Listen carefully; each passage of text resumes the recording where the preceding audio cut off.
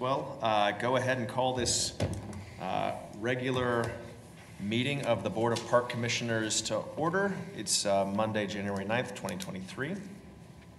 We will start off with any announcements for the good of the body or for the community. Anybody have any announcements? Okay, seeing none, we'll move along to public comment. And I did not receive a sheet, but I don't believe I saw anyone sign up for public comment. So, all right, we will move right along then into the approval of minutes. This is the two meetings that are up for approval are the November special meeting. I'll make a motion. Are we, okay.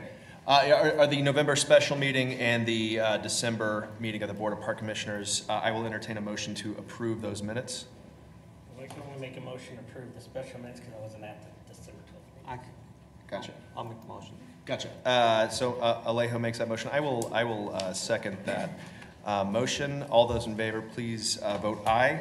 Aye. All those opposed, same sign. The ayes have it. All right, let's go ahead and move on into new items for consideration. Troy, let's start off with discussion about K96. So past couple months, actually about 6 months ago, went to a couple meetings in regards to the expansion of K96. Very interesting, really intense project. It's going to have an impact on some of our parkland, but not a whole lot.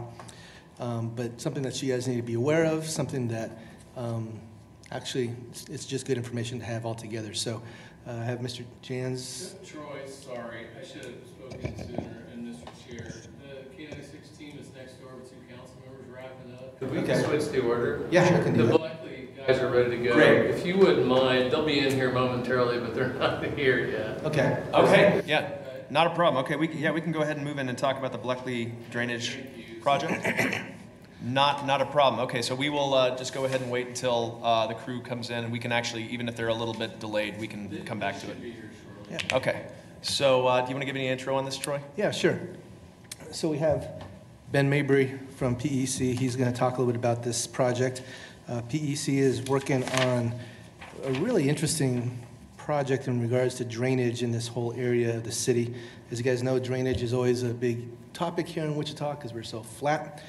And it's really going to be a proposal or an interesting idea that probably is going to be moving forward in regards to Claude Lamb Park.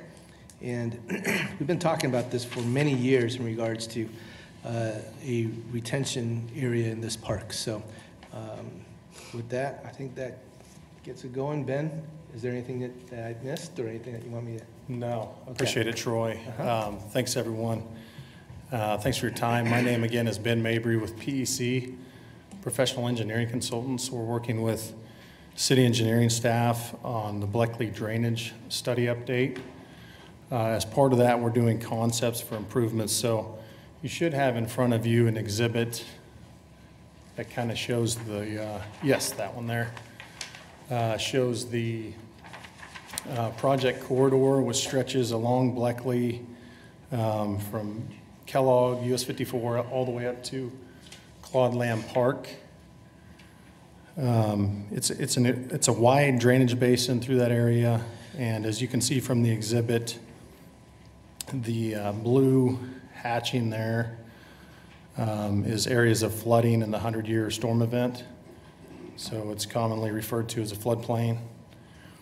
And so far, we, as part of this study, have taken the existing conditions and updated the model based on topographic field survey. So we have existing conditions, and what we're looking to do next is work on a proposed improvements concept, and with that we'll have options for improving the stormwater through that area, including reducing the flooding. So one of the questions is, why are we doing this project? We're wanting to create positive drainage along that corridor and reduce flooding, as I mentioned before. And as part of that, it would likely include stormwater detention. And one of the areas that has been identified for that stormwater detention is Claude Lamb Park. So that's really why we're here at this meeting today, is just to get out in front of that piece of it and give an update of where we're at with the study, and then also receive any input that the park board would have at this stage of the concept development, so we can incorporate that into our final concept. So with that, I mean, I think we can open it up to questions, but I wanted to keep it pretty brief. Our plan, again, is to come back later and have a, I don't think, it's like somebody's seeing if the meeting hasn't started. Shoot. Could that be Philip?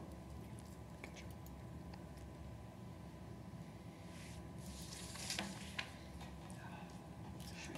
Okay, that's right.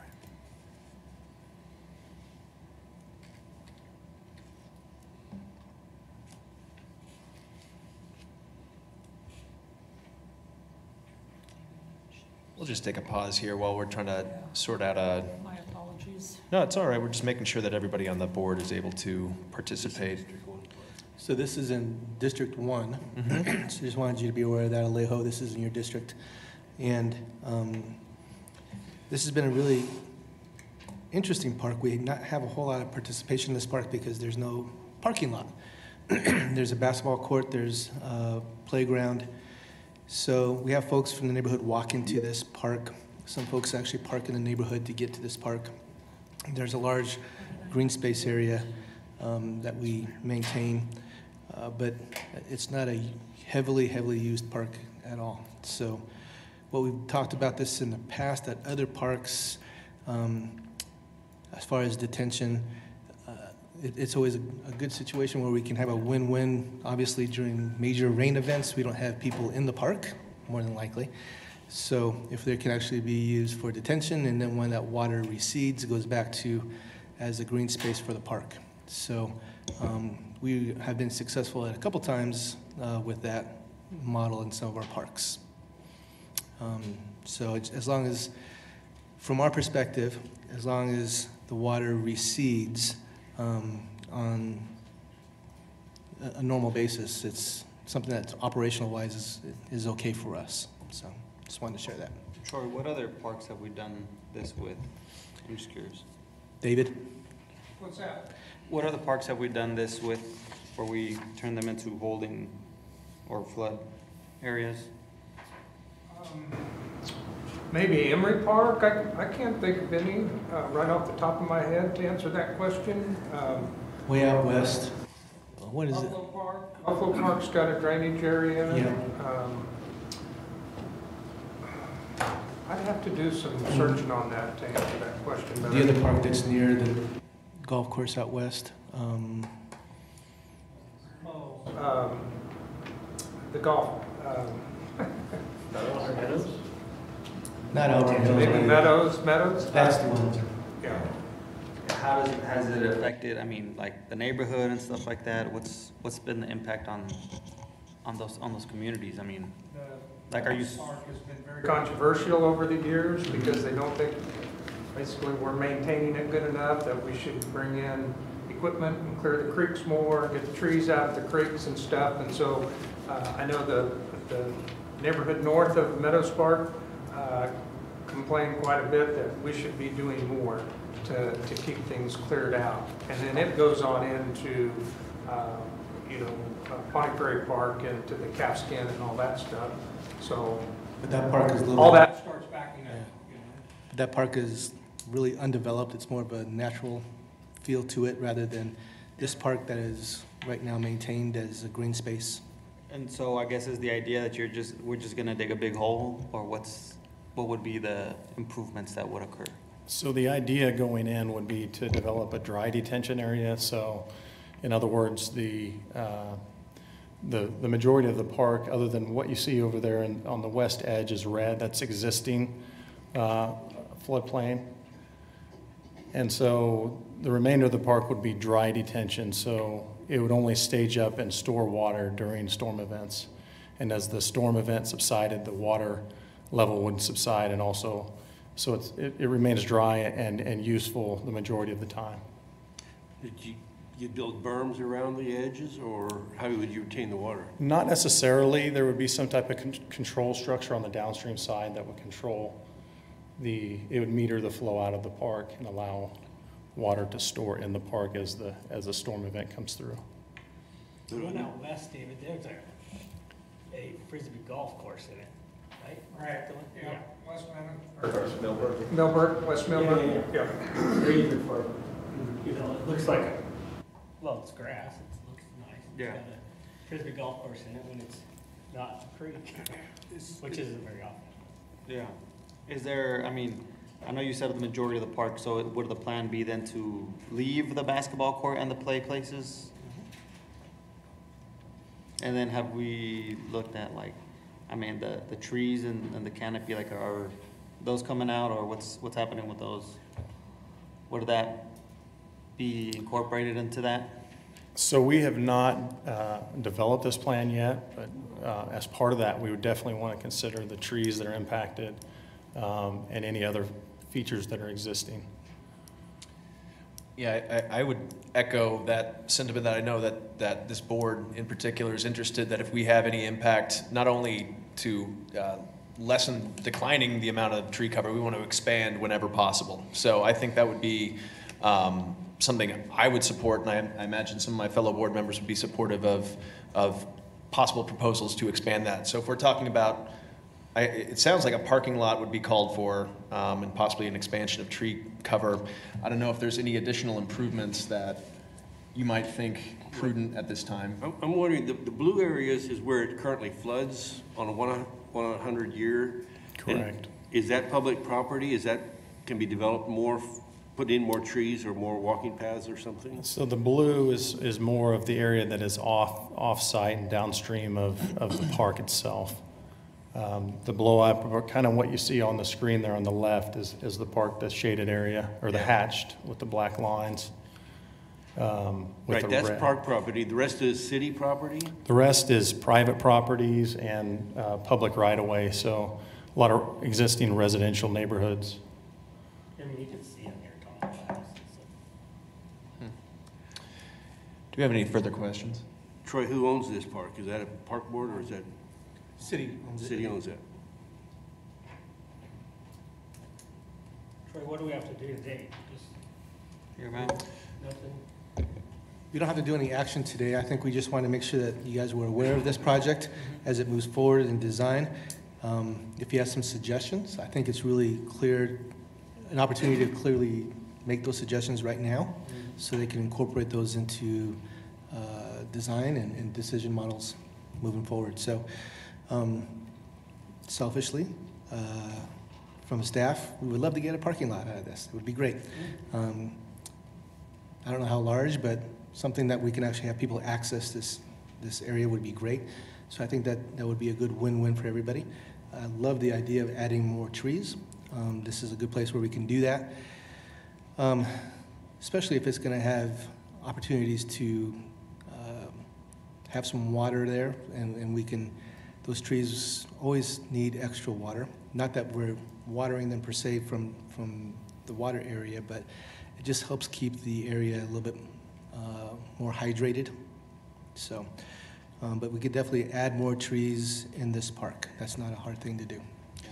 So on the kind of the structure and the taxonomy of what kind of parks we have, does this qualify as a neighborhood park? Is that more under the, and so I guess the suggestion I would have beyond our suggestions from the park board is perhaps reaching out to the neighborhood association, if you haven't already, and said, are there any particular amenities we haven't considered? Because look, maybe there's benches to be, that could be potential, or just, I wouldn't know as well as the neighborhood would. So I have, growing up, we lived on 13th, like 13th and Rock, but I did drive by this park all the time. And there's not, as far as my memory serves, there's not really many other places kind of around there. And there's a lot of people there. And so making sure that whatever we do, you know, I live on, in Delano, so we're known for flooding. It's really bad. So I fully support making sure that, there's proper drainage, but I want to make sure that whatever we do not hinder what's already there, because those guys really need to have a place to go and spend time and hang out and play and stuff like that. So I'm definitely open to, hearing possibilities, but just want to really make sure that it's still beneficial to that neighborhood and we don't, mess up, make waves. So, just my. Yeah, a couple more things. The playground used to be clear down at the south end where the angled road, or it's really not the angled road. The reason why we moved the playground is because it was hard to get to it. You had to basically kind of walk through people's yards. So they moved the playground up by 13th Street there. And that canal holds a lot of trash. So we need to figure out how to deal with the trash issue in there. So. I mean, is that something that we should consider if we're gonna make it into a holding thing as well, if that's already something that we face out west? You know what I'm saying? Like, with it, like if So then we'll have floating trash instead of just yeah. regular trash. And we send it down river. Kidding. Cut banks in a way that it can be mowed easily, and we start mowing it more often. Funding comes along to mow it more often, that kind of stuff. Speaking of funding and parks getting funded. I'm sorry. I just said we'd love to talk about funding and Yeah. how much we It's don't. We fun. don't have any. Right. Stormwater. Stormwater is funding this. Two We didn't items. ask them for anything. We never asked Stormwater for anything. They're a good partner. Two things. Speaking of stormwater and speaking of debris, I have a meeting later on this week, and we're talking a little bit about finding ways to catch more of the trash that's in our creeks. There's a lot of different ideas and mechanisms to do that, whether it's bags around the culverts, screens that screen it, and then we actually have to go out there and pick it up. What's the difficult thing that's always frustrating is we go out and clean all the trash out of the banks of the creeks or even our river. The next rain event, poof, it comes right back because it's coming through all the storm drains, it's coming off of the parking lots, all the quick trip cups and straws and all that kind of stuff. So it's a never-ending battle that we're working on, and so we're trying to find some other ideas about catching some of this trash either at the source or further upstream, and if we can do that, then that'll make it a lot easier to keep the rest of the stream clean as you go down. So there's no easy solution to that, but that's something that we're working on. Just wanted to share that with you. Second thing is, please go really ahead. quick. So this is a little bit new here to Wichita. We have a couple places that do this, but in places like Las Vegas and Phoenix and other places where there's huge rain events that come and they need to store that water for a little bit and then let it release, there's actually parks, huge parks that are designed around this, that they'll hold the water for 2 or 3 days, and as it recedes, it turns out to be a soccer field or some other big portion of the park. So this is not unusual. It's not something that's not unique. But as long as the water recedes, as long as it doesn't have an impact on the park, that once the water recedes, we can use the park, I think it's a good win-win. Thank you very much for that. I think when you were discussing about remediation for some of that trash, and you were speaking, Troy, about mowing, is there any kind of consideration, perhaps, and if not, then just move along without noting it, but for different types of, rather than just traditional fescue grass, but some kind of possibly natural grass, like native grass, that can possibly be used to hold some more of that water and not possibly be needed to mow as much? I didn't know if that was something that could potentially bring costs down over the long term while mitigating some of this drainage. So that was my only other question. We would probably end up going with a dry weather grass like Bermuda or something like you say, a native, but buffalo. Yeah, I'm not sure. I don't. That's a decision you make further on down the way. But yeah, something that wouldn't require us to use a lot of resources to maintain. Right. So I assume you're gonna, whatever we do to improvements, we're digging down into this area, right, and making a holding retention area? Potentially. We, without having, I mean, try. without having actually gone through the concept yet, Sure. we don't want to say that's exactly what we're gonna do, but the idea would be to start at the lowest level and kind of bench your way up, so the different flood events would rise to different levels within the park. Okay. And then as it metered the water out, it would slowly come back down and be dry again. Troy, would this be like an opportunity if it's a park that's gonna have, steps or levels? I mean, I don't know if this park's big enough. I'm familiar with this park, but I don't know if it's big enough to have something like disc golf, right? But could you do something where, if we build a parking lot, we put another cement slab somewhere and you have almost like a stage or a small little amphitheater that can be used over the summertime? I mean, just something that makes it more usable for the community? Might be basketball courts. Yeah. Would be another thing for that area, because Mm-hmm. a lot of, it seems like there's always basketball going. When Yeah. I drive by, like always. Absolutely. Sure. Yes. Stage, I don't think so, No. because we have Yeah. already enough stages and Sure. and it's a lot of work to do all that programming on the stages. Right. Things like basketball courts, tennis courts, Pickleball. pickleball. You said it, not me. But yeah, Okay. those are things that don't take a lot of maintenance Right. for us, and Absolutely. is easy for people just to walk on and recreate on. And some trees. And some trees. Any further questions or comments? Okay, so, since we don't have any action needed on this, I just want to thank you very much for your time, and if you have any other comments for us, please let us know. Okay, appreciate it. Thank you. All right, let's go back to item A, and that's the discussion about the K96 expansion. So let's go back to that. And folks, if you could introduce yourselves up at the podium, and looking forward to hearing your presentation. Hi, good afternoon. I'm Paul Gunzelman, Assistant City Engineer. KDOT has an improvement project along K96 from Hillside down to 21st Street that they have begun design on that affects the interchanges along that corridor.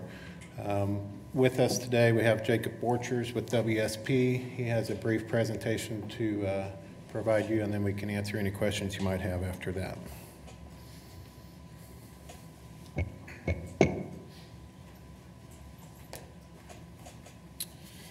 Thank you, Paul. Thank you, Board, for the opportunity to come present today. Just a brief overview of the upcoming K96 project, as Paul described.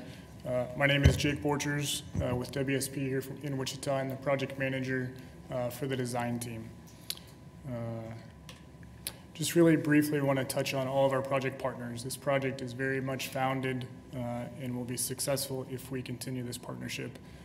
Paul mentioned it is a state project, so Kansas Department of Transportation is leading the efforts in conjunction with the City of Wichita. Very much hand in hand, city staff has been involved along the way. See a lot of company logos up there. I won't go into them, but I'll just tell you that our design team is founded here locally. A number of our design team staff live and travel the corridor on a daily basis. So very much committed to the success of the project long term. So project limits, we are improving K96 about 9.5 miles in the northeast part of town, really at the I-135 interchange on the west, extending south and east down to the KTA East Kellogg area. What you see in orange is planned to be expanded to a 6-lane facility. So similar to what you think of when you see East Kellogg out there today, 3 lanes each direction. The rest of that south of 21st down to the south in yellow, traffic numbers don't support expanding to 6 lanes, so that'll stay a 4-lane facility. We will be replacing that pavement all the way down to the south. What you see in the reddish circles are interchange improvements. So we're looking to make improvements to each of the interchanges along the corridor at Hillside, Oliver, Woodlawn, Rock, Webb, Greenwich, and 21st. A lot of the traffic is getting on and off of 96 at those locations, so improving those interchanges is going to help that traffic flow to and from the freeway much more efficiently. So it's just kind of a vision statement for the project that really grounds us as the design team, and that is we are improving 96 to prepare for and meet the demands of future growth in the city and the region by relieving congestion, enhancing safety and reliability. So at the end of the day, if we can do that, you can see the benefits that this project is going to bring to the community. We're going to be increasing that capacity, as we talked about, expanding to 6 lanes. That relieves that congestion. We talked about those interchange improvements. It's really a big part of the project. Most of the traffic here is not through traffic on 96 per se. It's really using those interchanges to access the freeway to get to other parts of town. So as much as we can get people to and from the freeway as efficiently as possible, that really is a benefit to the region. If we do all those things, inherently we're enhancing safety along the corridor, which is a big part of the project.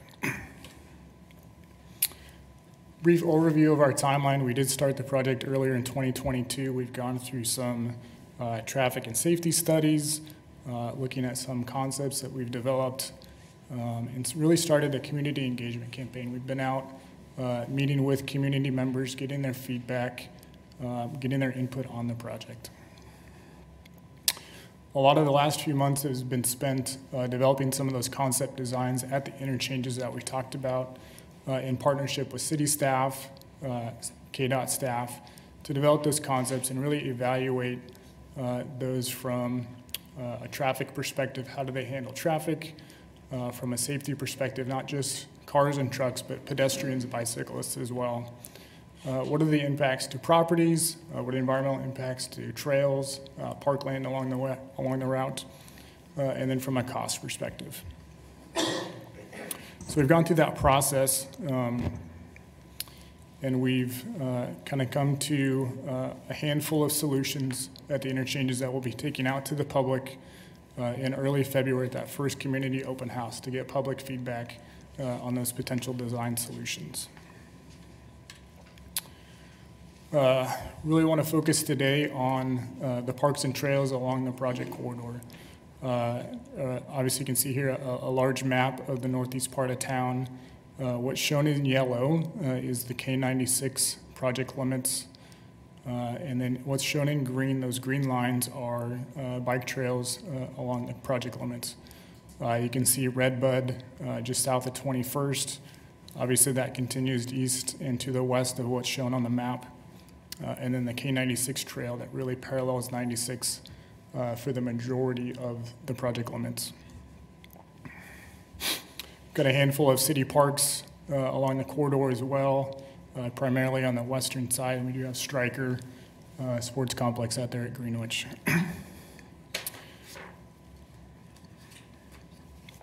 Excuse me. Just one thing to note, with the trail paralleling 96, any impacts to those trails that would be as a result of the project would be mitigated. So if we're impacting that, we're replacing that trail in kind to make sure that we're maintaining that connectivity along the routes. I want to focus today on the Woodlawn interchanges and the potential impacts to Chisholm Creek Park. That's probably the opportunities for the largest impacts to city park property. Like I said, we've developed a couple different concepts that we're proposing to take to the public in a few weeks. The first one you can see here is what we call a diverging diamond interchange. So a little bit of orientation to the map here. Woodlawn Boulevard in the middle there, left to right. North is to your left on the map. 96 there in the middle runs up and down. I won't get too much into the traffic operations of a diverging diamond. We can talk more about that if you have questions, or we'll definitely get into it at the open house. But just to say here that we've looked at a number of concepts, number of opportunities, and the DDI really does have the smallest footprint and the smallest potential impacts to the park. You can see some potential impacts along the west side of Woodlawn, along the park, both north and south of 96. and then along 96 itself, just to the south of the proposed off-ramps. You can see in the blue represents sidewalks and potential multi-use paths. You can see on the park property, you can see the existing trail there. There's a blue section there that would get replaced due to impacts to the expansion of Woodlawn. One thing we're excited about, even though we are impacting park property to the north here, is we're extending that bike trail to the north through the interchange to really connect those two park properties and enhance that connectivity between the two. So this is the first alternative we're looking at. The second one here is very similar. It's called a displaced left turn, a DLT. Again, I won't talk too much about the traffic operations of it. Just to say here, the potential impacts to park property are very similar to what you saw in the previous one. The DDI is slightly less. They're both about the same, both along Woodlawn and 96 proper. One thing as we get into the environmental process here in a few months, we'll be taking a look at any threatened or endangered species that may be habitating in the park, making sure we're mitigating any potential impacts and handling those things properly.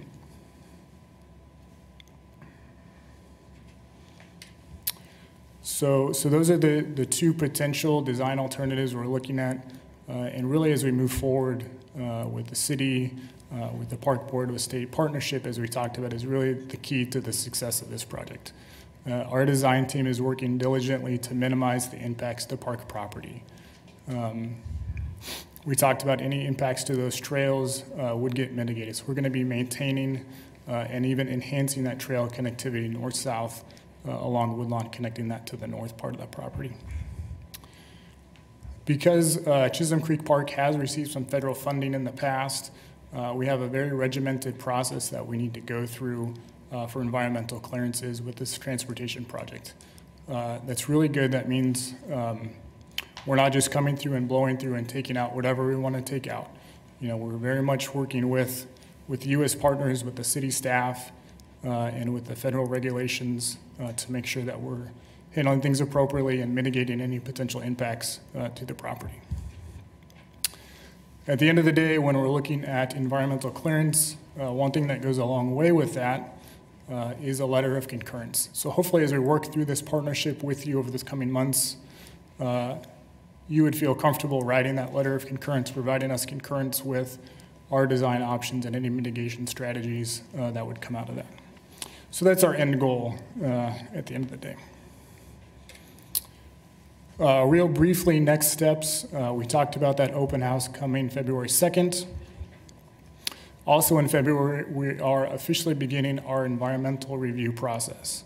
So once we start that, we've got 12 months to get through that process and get that environmental clearance. So we'll be working hard with those mitigation strategies and those other studies that are part of that for the coming year. We'll be working through preliminary design towards another open house next summer with the preferred alternative that comes out of the concept development and the open house. We talked about the environmental process would be completed by next January, and then we're targeting construction beginning in early 2026. Talked briefly about community engagement. That's really a key piece of this project. We've done a lot of work out in the community to date that's going to continue through the design process into construction. You see here a number of ways that the public can reach out to us as a design team. We've got a project website. You can get on there and sign up for regular updates. You can click on the Get Involved button, sign up for those updates. You can also go in there and provide comments directly to us as a design team about the process, your concerns, your thoughts, any of those things. If you prefer, we do have a project phone number, email that comes right to us on the design team. Incorporate those comments and review that as we're going through the design process. That was a really brief, high-level overview of the upcoming project. We'll continue to be in concert and work diligently with city staff, with Troy, and with you on the park board as we continue to refine the design and the concepts to make sure that we're addressing any concerns. But with that, I'd be happy to answer any questions. Okay, do we have any questions or comments for our guest? Tom? Can you go back to one of the maps? I use this park a lot. I walk a lot there. We do bird watching there. And I'm concerned about the drainage that comes off of the freeway and all the trash that winds up in those creeks that are there. That seems to be one of the trashiest parks that we've got, at least from the one that I look at. Is there some way, referring to what Troy said earlier about keeping trash out of those creeks from the freeway or from the construction areas there? I mean, as far as construction itself goes, there's a lot of regulations that the contractor would have to go through during the construction process. Post-construction, I mean, at this point, you know, we're early on in the design process. So if there's the concerns that you have, we can have those discussions. Potentially that's part of the mitigation process that we go through this entire process. Some way to keep the trash out or block it from washing down those streams, as well as runoff from the freeway is what I'm concerned about. Certainly. Is there a representation of where, because, I mean, I've driven 96 quite a bit, but I've never, like, I don't just stop and take inventory of where the parks are actually at. Where, what part, how much park are we losing on each side? Like, is that what the blue line is, or no, that was walkway? Yeah. So how much park are we actually losing? We're a little bit too early in the process to have a true number of impacted acres. Again, we're just at the concept stage. A good rule of thumb is where the blue sidewalk is essentially the right-of-way line. So that where that blue is could be the new right-of-way for the street. So anything between that and Woodlawn would be lost parkland. What about like parking and accessibility? So like right now, if I'm looking at it correctly, I don't know what that green dot is, but is that a median? And if so, then are people on the north side of Woodlawn going to be able to access that park? And then are we gonna move the park? Like, does the parking lot need to move? Yeah, so the green along Woodlawn is a raised median. The blue line represents that new trail, and you can follow the trail north to south. It does go through the interchange, so there is that connectivity north to south. As far as that existing parking lot is on the north, yes, clearly that's being impacted with these concepts. That lost parking would be mitigated, either expanding that parking lot or something to that effect. And I guess, so people wouldn't be able to turn from the, like if you're going east on Woodlawn, then they wouldn't be able to hang a left into the park. They'd have to go do a U-turn or come back somewhere. Yes, with this concept, if you're traveling north on Woodlawn, you would not be able to turn left into that parking lot. Okay. Correct. And you said that there was, have you already had community engagement, or is that just a projected, like you guys are gonna have that open? We've already started that. The website is up and running. We've had a number of comments already come through the website. We've been out, we've presented to DABs 1 and 2. We were out at District 2 breakfast in November. Liz and I were out at Walmart at 21st and Rock Saturday morning with a poster and said, hey, we've got an open house coming, just giving them a heads up that the project is coming and now is the time to provide feedback. And we want that input now as we're early on in the design stage before these final decisions get made. So I can understand you're probably gonna have feedback on a lot of different aspects, but have you had, or do you remember any feedback specific to the park area that will be affected? Nothing to the park itself. There has been a number of concepts related to the trails, bike connectivity, how important it is, making sure we maintain the trail connections throughout the corridor. And you mentioned you were going to, the parts that you affect, as far as the paths go, you were going to, replace them. Are you going to do the same thing as far as the parking goes? Are you going to replace the parking as well? That's going to be affected? Yes, that would be part of that mitigation strategy. And then any trees that get taken? Working through what those mitigations would be for the trees. Obviously, there will be trees impacted. Whether or not those, not sure what the details would be as far as what the mitigation or replacement of trees would look like. We love trees. Yeah, we represent the trees. Yes. We kind of represent the Tree trees. people. Yes. We would ask that they be replaced. I mean, Yeah. honestly, just to be upfront with you, that's gonna be a conversation that's gonna get brought up from the public, that trees keep getting cut down and they aren't getting replaced. And so I think that that would be something that would be of the utmost importance to the community, just to, if that's something that y'all just wanna earmark, like, we're gonna replace the trees, that makes the conversations a lot easier. Noted. Or better, again, an expansion. This is the this being such a large regional park, I think provides the opportunity for that canopy, and I think a lot of folks would welcome that thought. Troy? So just in regards to trees, what we're working on in other areas is it's not necessarily a replacement tree for tree, because a large tree is more valuable than a brand new tree. Right. Yep. So I just wanted you guys to know that. So if and when the request comes for the replacement of the trees, it's not just a one for one, it's a representation of what that tree value is. Ask a question? Any chance we can get that parking lot paved? Because it's a dirt parking lot right now, and that would be a huge enhancement if we got it paved. That will, We need your answer now. that decision will come through the negotiation process. We'll put it that way. I know If it's going to expand, we just will pave it. there's a lot of fishing that goes on there too, so. Right. You know, on that issue, I mean, I think that, again, this is one of the, especially for District 2 and across the entire city, this is a destination park. This is a major regional attraction for Wichita. It has a lot of really important features to it. You know, when you're talking about easing congestion and looking long-term, one thing that I think would be a long-term way to look at this, and also is one of our values of access. I think considering that this is already a major bike destination, this is hopefully improving walkability. I think as we're looking to replace parking, this might be an opportunity to look at what our transit options are. Is there possibly something that we could consider that could be an intermodal station of sorts that could make sense for a whole bunch of different communities that might not always get access to this wonderful park because they don't have bus access all the time, or a protected bus access, or maybe they couldn't get their bike there and they want to take the bus to do it. So just wanted to flag that, you know, if we're looking long term, I think that's something that, you know, should be part of the mix of the discussion. Yeah, definitely, as we're looking at all of these concepts across the corridor, transit is a key piece of that. Certainly. I think thank you for answering that. Are there any habitats that are going to be affected that you can flag from here that we need to necessarily, because I know that's going to be a question we're going to be asked, whether or not there's, should we hold that question? Or He is said it- he wasn't.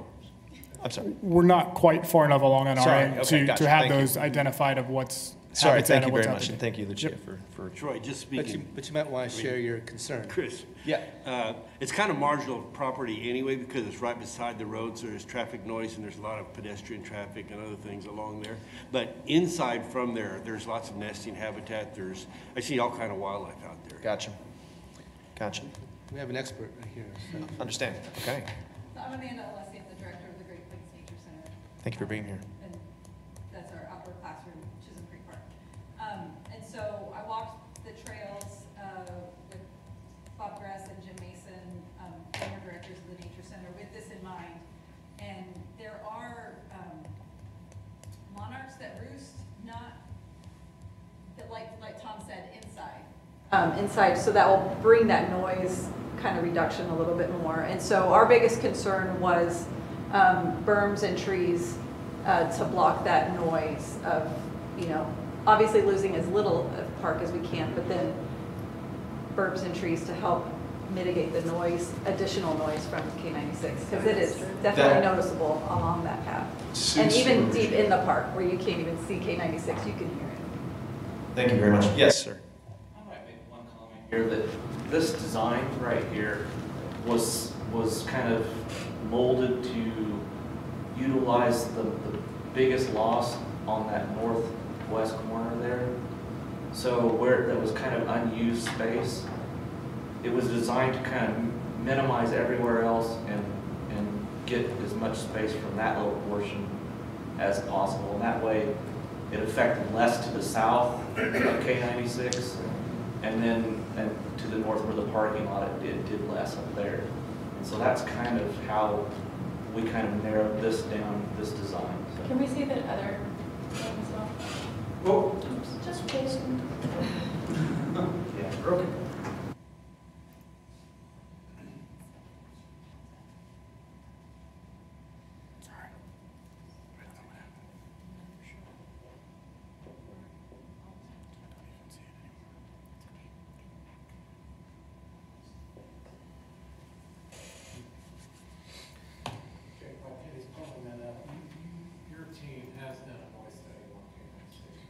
So we're in the process of that noise study. We went out and we've collected existing noise measurements. We're now taking that and running that through the process, as well as what the proposed improvements could be and what the change in noise level is. So we're in the midst of that noise study. So it's part of the project. While she's pulling this up, I just had a quick question. Are those proposed crosswalks protected, or they? Yes. Okay, they will be protected crosses. Yes. Then they're elevated, you said. Is that? They're not elevated. They're at street level. Okay, gotcha. But they'll be protected at signals. I see. Thank you. Thank you. Thank you.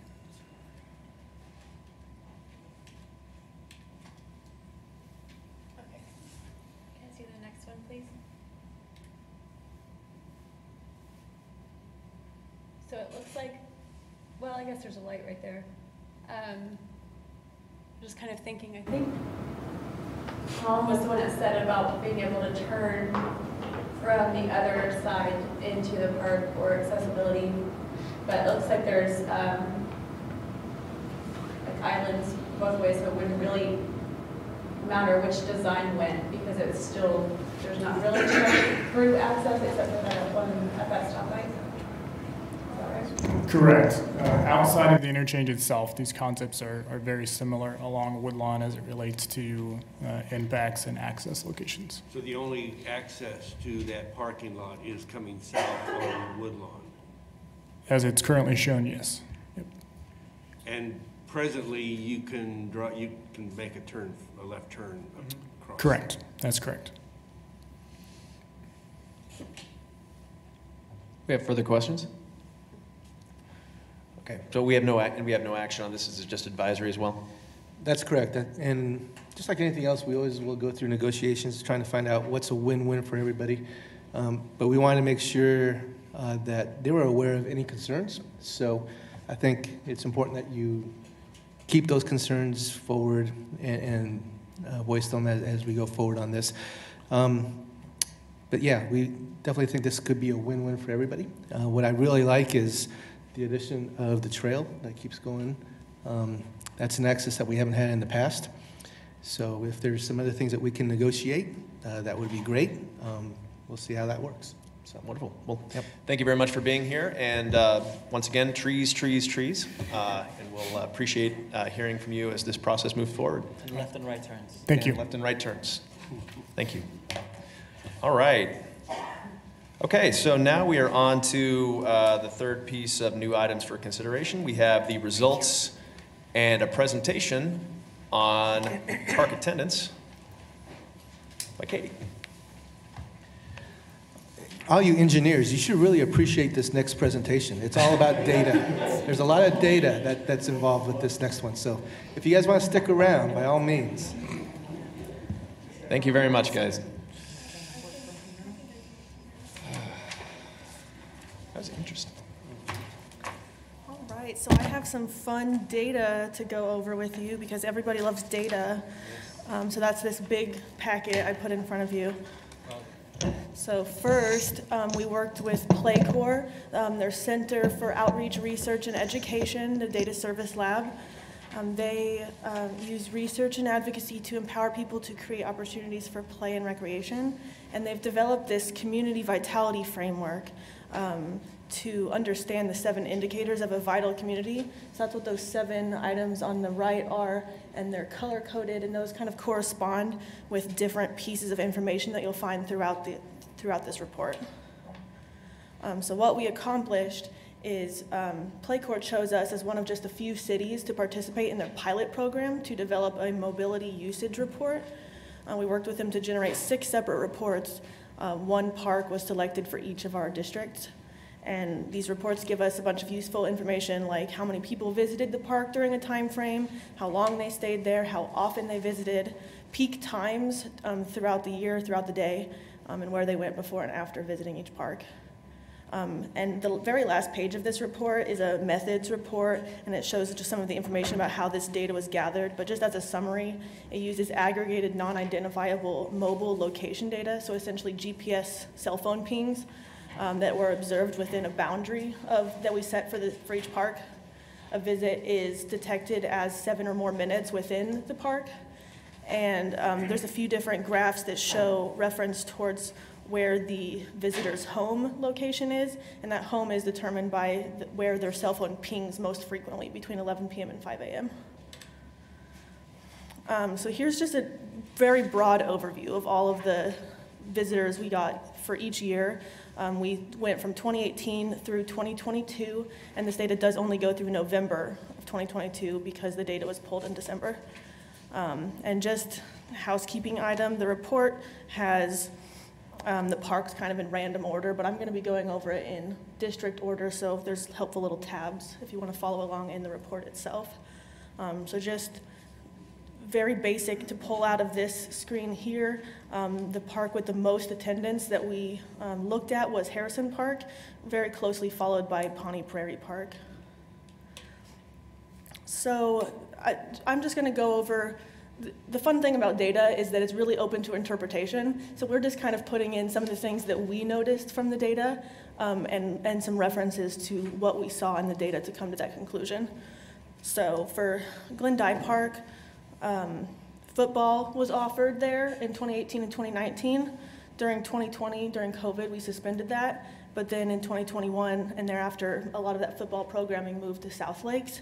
So we can see this in the data because you can see some huge spikes in the monthly visitor chart in September and October for both 2018 and 2019. We could also see that the most common time frame was 6 p.m. and 7 p.m. I'm assuming that was when practices were held. After Wichita, for all of our reports, Wichita obviously was the most frequented home location. Most of our park visitation does come locally. However, the next most represented cities were Kingman and Oklahoma City, which was really interesting because it was the only park that had a top 3 from another state. And then 8% of the attendance was from other Kansas cities, and 5% came from out of state. So kind of showing that people came here to participate most logically in this programming. Even without the football programming, we can see that regular usage is still increasing.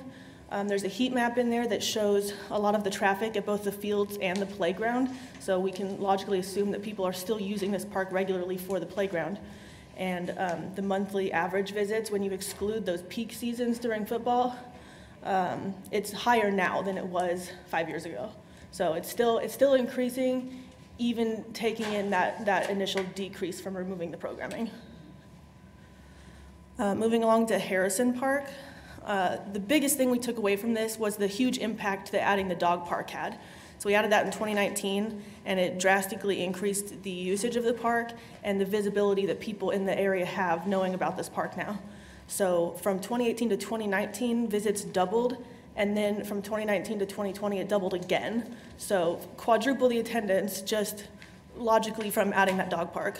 The heat map also shows the dog pens is where visitation is concentrated. And we did see the most visits out of the 6 parks we reported on was at Harrison. So logically, we want to put more dog parks across the city. You can see that from the heat map of where their home locations are, most of the visitation comes from the area immediately around Harrison Park.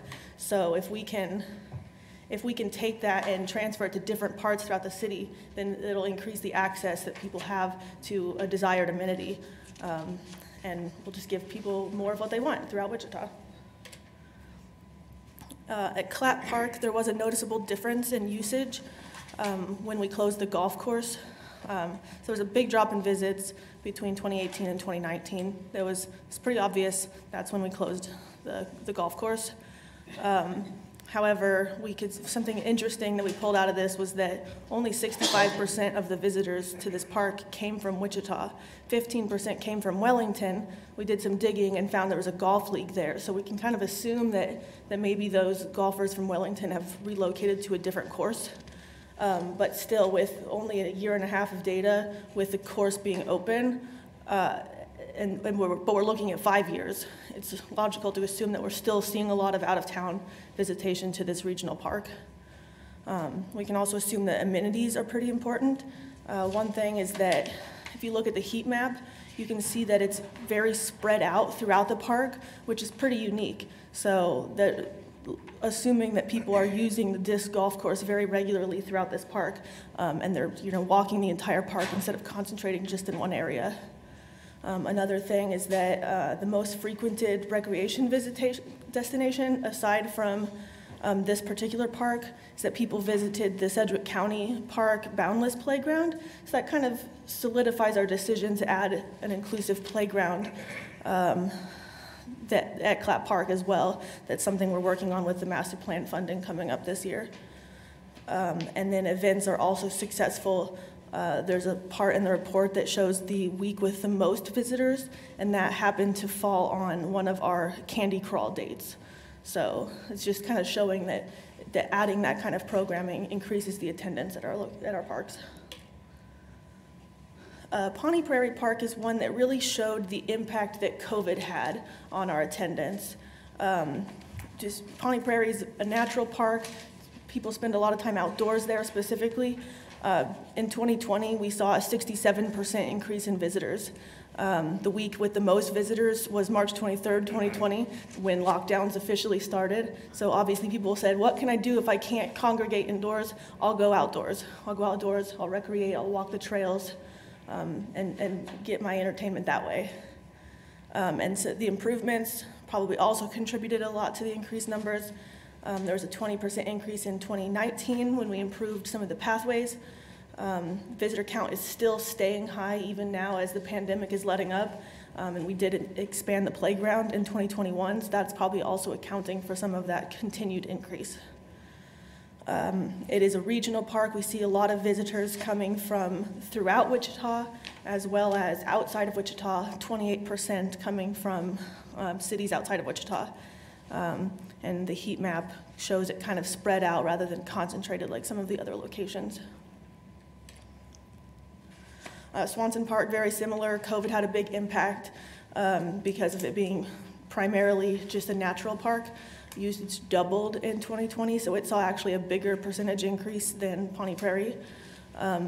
Most weekly visitors, April 27th, 2020, still near the beginning of the pandemic, people trying to find ways to get out and do things as lockdowns continued for another couple months.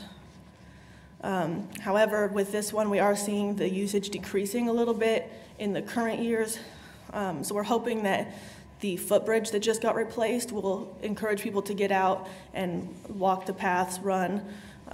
It is a little bit more secluded of a park, so we're thinking that with COVID letting up and normalizing a bit now, that people are not getting out as much, but with this new amenity, with the footbridge being expanded and replaced, that people will start to use it more again now. And then finally, Keeper of the Plains. This one was actually really unique. It had lower attendance than what we expected and kind of the opposite effect from COVID. So one thing that's clear from the data is that the fire pots being lit is a big draw. Most visits were recorded during the summer months around peak times of 8 to 9 p.m. 9 p.m. is when the fire pots are lit during spring and summer. So it seems pretty obvious that people are going there specifically to see that because it's a really cool feature. The heat map shows that most of the traffic is congregated right around the base of the statue. so they're probably watching right there up close. There's also some informational signage around the statue about the history. The site is more of a destination in addition to a hometown icon. So that's our theory for why we saw such a big decrease during COVID, during 2020. There was a 35% decline that year. Probably even local visitors hesitant to congregate even outdoors just because it's such a small area, and out-of-town travel was limited, so we weren't getting as many of those visitors from outside of Wichita. 36% of visitors were from outside of Wichita. We had 48 states represented, and 23% came from 100 or more miles away. So it is definitely regional, and I think this was the one that had the most representation from outside of Wichita. And moving forward, visitation is still really high. 2022 had the highest visitation, so we recovered strongly from COVID and is still increasing even more.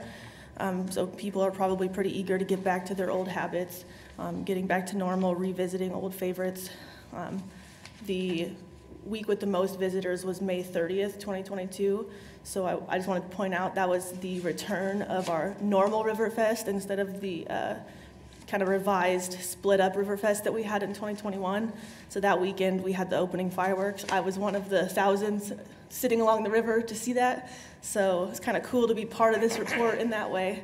But yeah, people just wanting to get back to normal, and Keeper of the Plains really shows that. Some of our takeaways, again, COVID affected park usage in different ways. It increased visitation at the more natural parks with outdoor space for solo recreation, decreased visitation at our destination parks, and when programming was reduced, improvements and amenities will really drive our visitation, so the more we can make for people to do, the more they'll come out, and parks will really increase our economic impact of the community by drawing in visitors outside of Wichita. And I will answer any questions you might have. Questions for staff?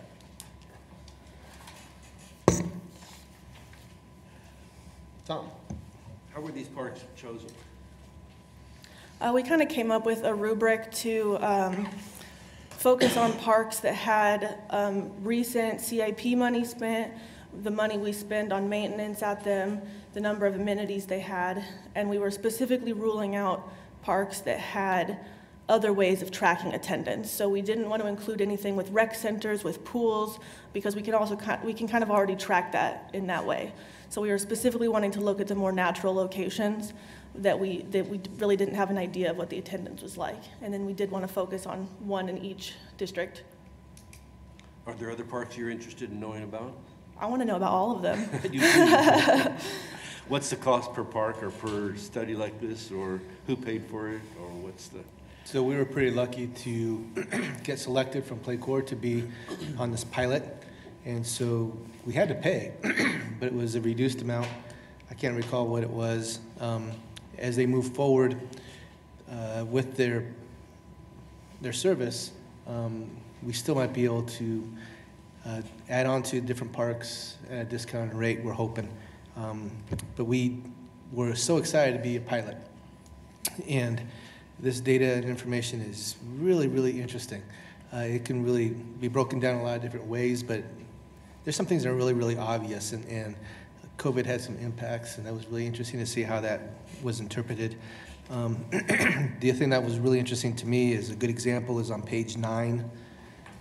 You have the visitor demographics, and for me, this tells me that a good example here on the Keeper of the Plains, the second line there, the Hispanic Latino, we had 14% of the visitors were Hispanic Latino, but in the city census, they're 17. And so what can we do to find ways to get them to come to this particular park? And that wasn't all of them, right? So we might be underserving or not maximizing our leverages with bringing in minorities into some of our parks. And so that's something that, to me, this was a great piece of information. All of it was great, but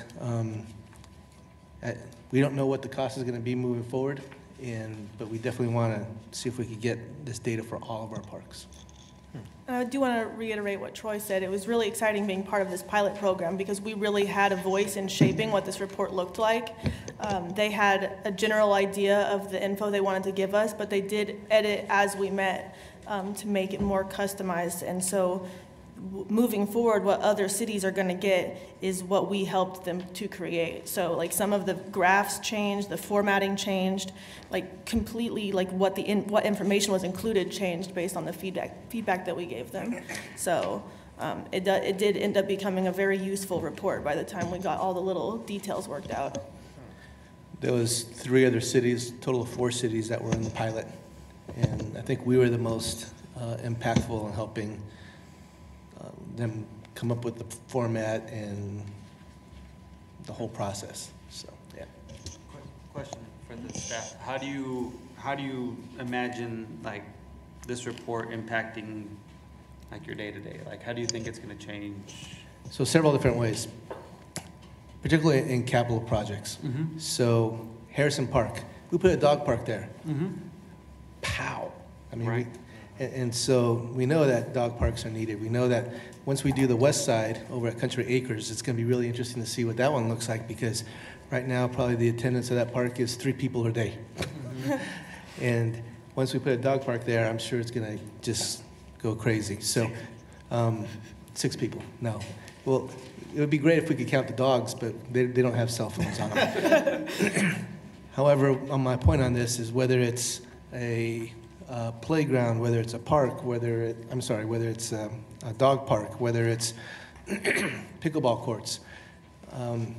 The before and after attendance is really going to be interesting when we put those type of capital projects. A good example is CLAP.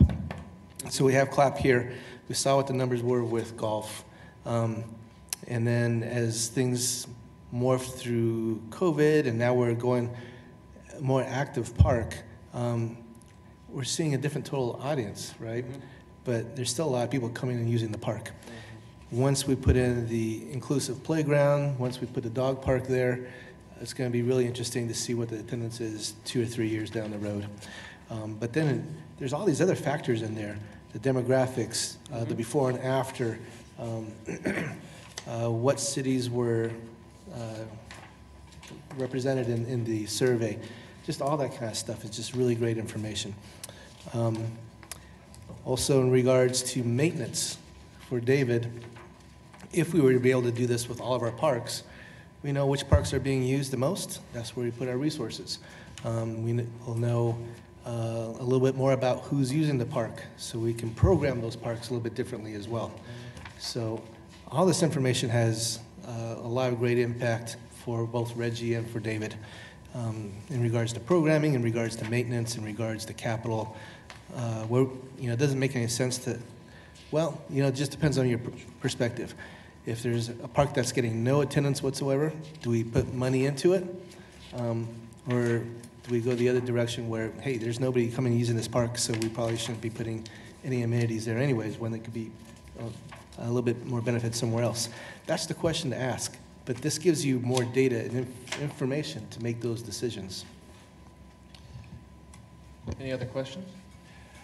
It does stand out to me that I actually was looking through each one of these. Each one of the parks is according to this study, the attendees are whiter than the population of Wichita. I mean, and that just stands out to me as like, we got work to do, because it's a significant difference between the population and our park users. So I don't have the answer to that. I don't know what, necessarily on each one we need to do, but we clearly need to step up those efforts in a very serious way, because there's people who maybe they just don't know the story of how great the parks are, but it's our job to make certain that access goes up. So that's the one comment on that. But the other, and this actually goes on to, I actually watched the golf, we'll get on to golf here soon, but we talked about some of the cool and exciting improvements that are going to be made to food and beverage. And I think about what's the potential for cost recovery in some of our parks, because the number one thing it appears on most of these park studies is that people are going to go eat after they go into our parks. That's something to consider. Could we drive people to some of our park assets that have food on hand? Food truck rallies or something. There you go. At the park. Exactly. So I mean, that's money, a potential revenue opportunity. That's really Good, something I forgot to mention, and for sponsorships, Yeah. say we want to, for our playground over at Clap, we're gonna hopefully spend $2 million on that playground. It's gonna be inclusive, it's gonna be over the top. So maybe we could get a sponsorship from, I'm not sure, somebody local, right? And say, here's what the attendance looks like, and here's what we think is gonna happen once we put something in place, or even after we put something in place. Maybe it's after the playground's put in place and we want sponsorship dollars to maintain the park. And we say, look, here's what it was and here's what it is now, a huge difference. We can do this with Harrison Park, and I could go to one of the veterinarian clinics here in town and say, hey, why don't you sponsor something over at this park? And we'll put your name up, and this is the attendance that's going on. So whether it's food or whether it's sponsorships, there's a lot of different ways we can use this data.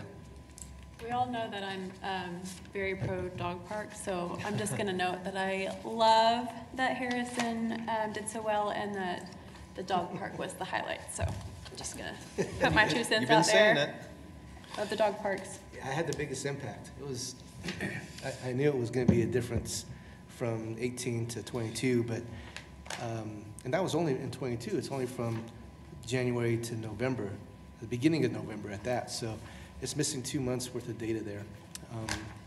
That dog park is well used. Well, and it's nice for, you know, like I don't have children, but I've got 2 dogs. I've got a friend, you know, multiple friends that don't have children, but we all have, you know, we all have dogs. And so it's just another way to tap into, you know, a community that can't use like the playgrounds and stuff without looking crazy because you're an adult playing on the playground, or you know, it's like, and I go to the one out in Derby, the dog park out in Derby, and I love that dog park, but it's like, it's just another way to kind of tap in. Troy, is there an opportunity? I mean, I feel like with these, like, I don't, one of the things I noticed with the heat map, it's like, there's something that like draws people to the destination, right? And then they hang around those spaces. So, and you looked at like the food and the dining and how things like that, you know, change after the park.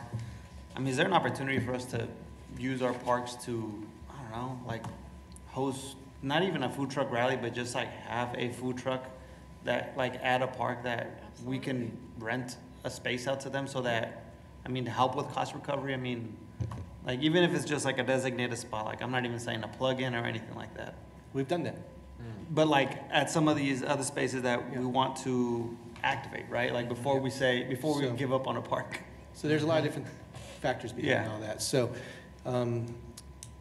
this is really dependent on the food trucks. And we've gone through the Food Truck Association to try to manage that. Food truck folks are a little squirrely. We can never really depend on them one way or the other. Sometimes they show up, sometimes they don't. They want to go someplace where they're going to make a lot of money. So I'm gonna talk a little bit about San Antonio first, and then see how that fits here in Wichita. So when I was in San Antonio, we had food trucks downtown. It was part of my downtown territory that I managed. And we had probably 30 food trucks through the Food Truck Association. And we had 10 different spaces. And they would take turns at each one of them. Some of those locations made lots of money, and some of them didn't make any. But they all took turns because they knew one day they would have the high revenue site and one they wouldn't. If they didn't show up, they got fined. It was really regulated. It was really a very robust program, and I had 1.5 people to actually manage it. I don't have anybody. Yeah. So that's one thing to think about. And the food truck craze in Texas was you know, it was one of the places everybody wants to get food from their food trucks. So there was a lot of opportunities for a lot of different types of food. Here in Wichita, we don't have that yet. And again, like I mentioned, the food trucks are hit and miss. They change hands, and the other part of it too is they need to be a little bit more organized, and we haven't been able to really track that down yet.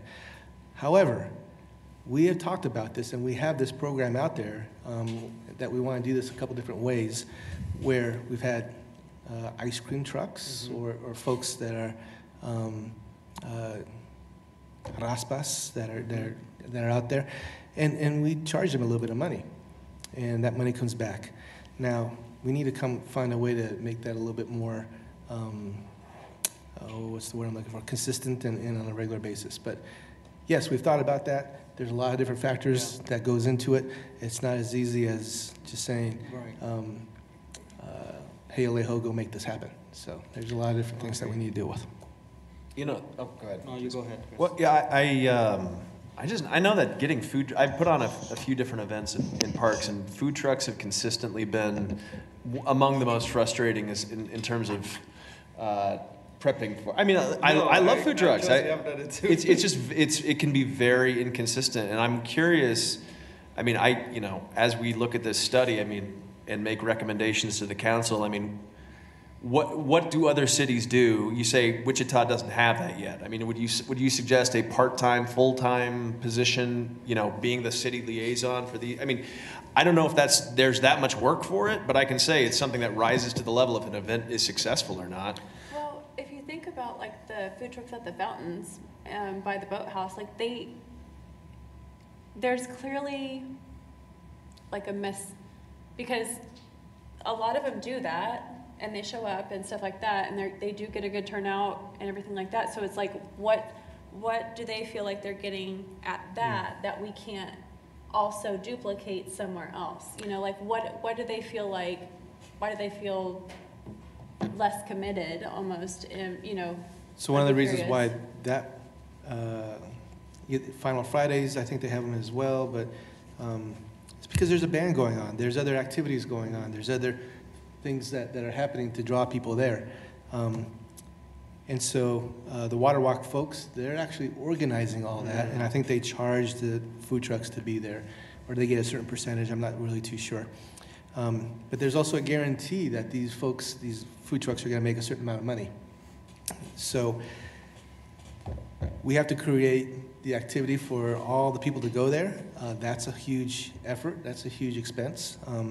So the idea of just randomly finding the right spots, finding the most populated spots or the most visited spots, and say, hey, I have a food truck, go out there. And really, we're not interested in making a whole lot of money, but there's got to be some commitment on their part, and we would charge them a small amount to be there. But there's a lot of different factors that goes with it. Weather is another one as well. Power and accessibility is another one. Water, and if they need that. Those are all things that the food trucks are looking at as well. And how much are they going to invest to be at that spot as far as their labor, their overhead, their expenses, and how much money they're going to make. So there's been some great other places that have put 4 or 5 food trucks in one place, and they call it a food court, and they're doing really, really well. Or they're not, I don't know. But those are things we can do, but you had mentioned that particular over at Water Walk, and that's because there's an event going on. There's activities for the kids and for the adults, and I do believe there probably is some alcohol there as well, which we could do that in the parks as well. Well, I think the Wichita has an amazing, like, I cannot think of the word, entertainment. We have, some of my friends are like really talented local artists, you know, tapping into something like that where we get, you know, a sponsored local artist or something like that. Or I was playing through my head, the other one that I've seen, which again, it's around an event, was at Napster, those like pop-up parks. Okay, well, is that something that we can move to a park? But then, you know, I do realize electricity and things like that. So yeah, it's just, or then I also went to the farmer's market. Like, so I mean, there are possibilities. We have to find what would be the most, the easiest and cheapest to pull off while also being beneficial for us and everybody. So I don't know.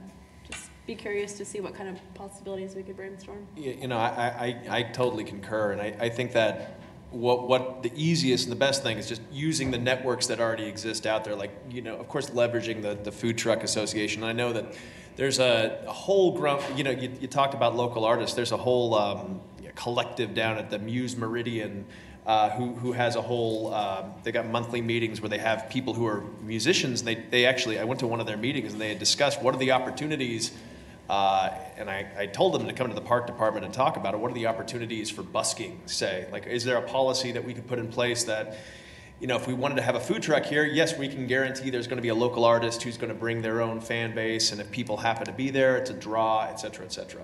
So, I mean, there are networks out there, you know, and we're not going to solve this, you know, this is a huge, you know, discussion, but we're not going to solve it all. But I totally agree.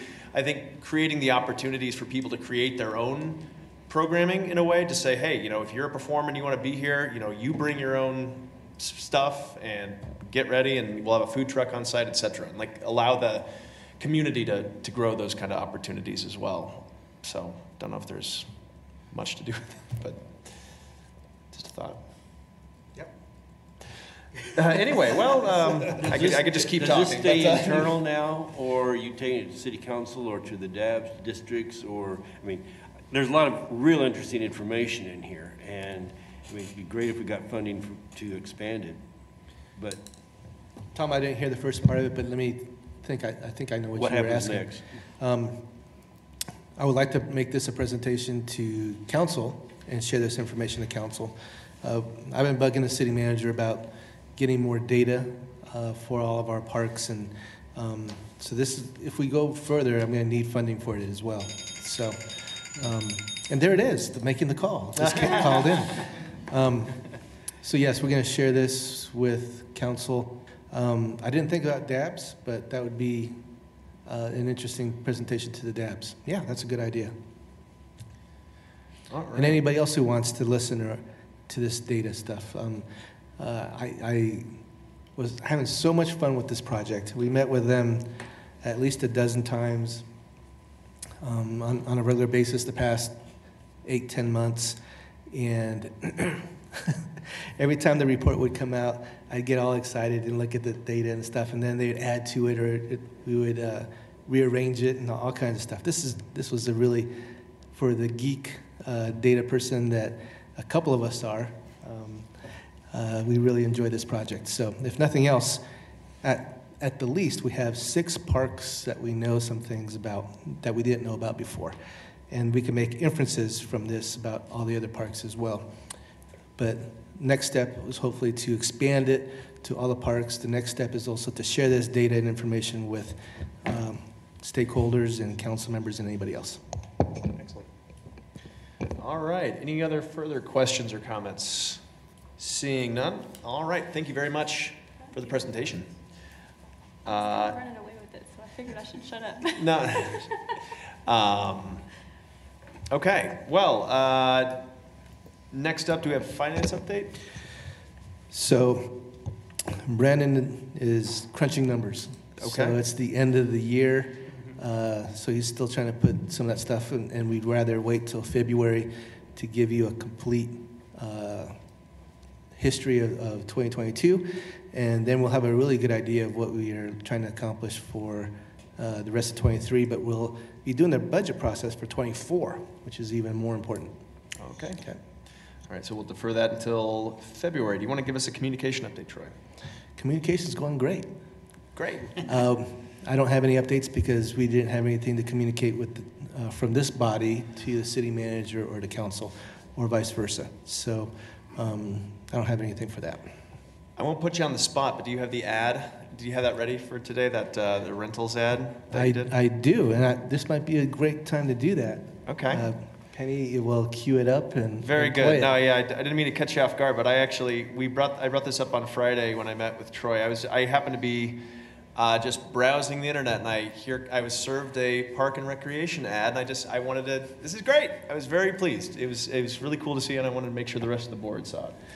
Yeah, I'm not sure who from the board saw it, but this will also go into our YouTube recording. So, yeah, I think this is pretty exciting stuff.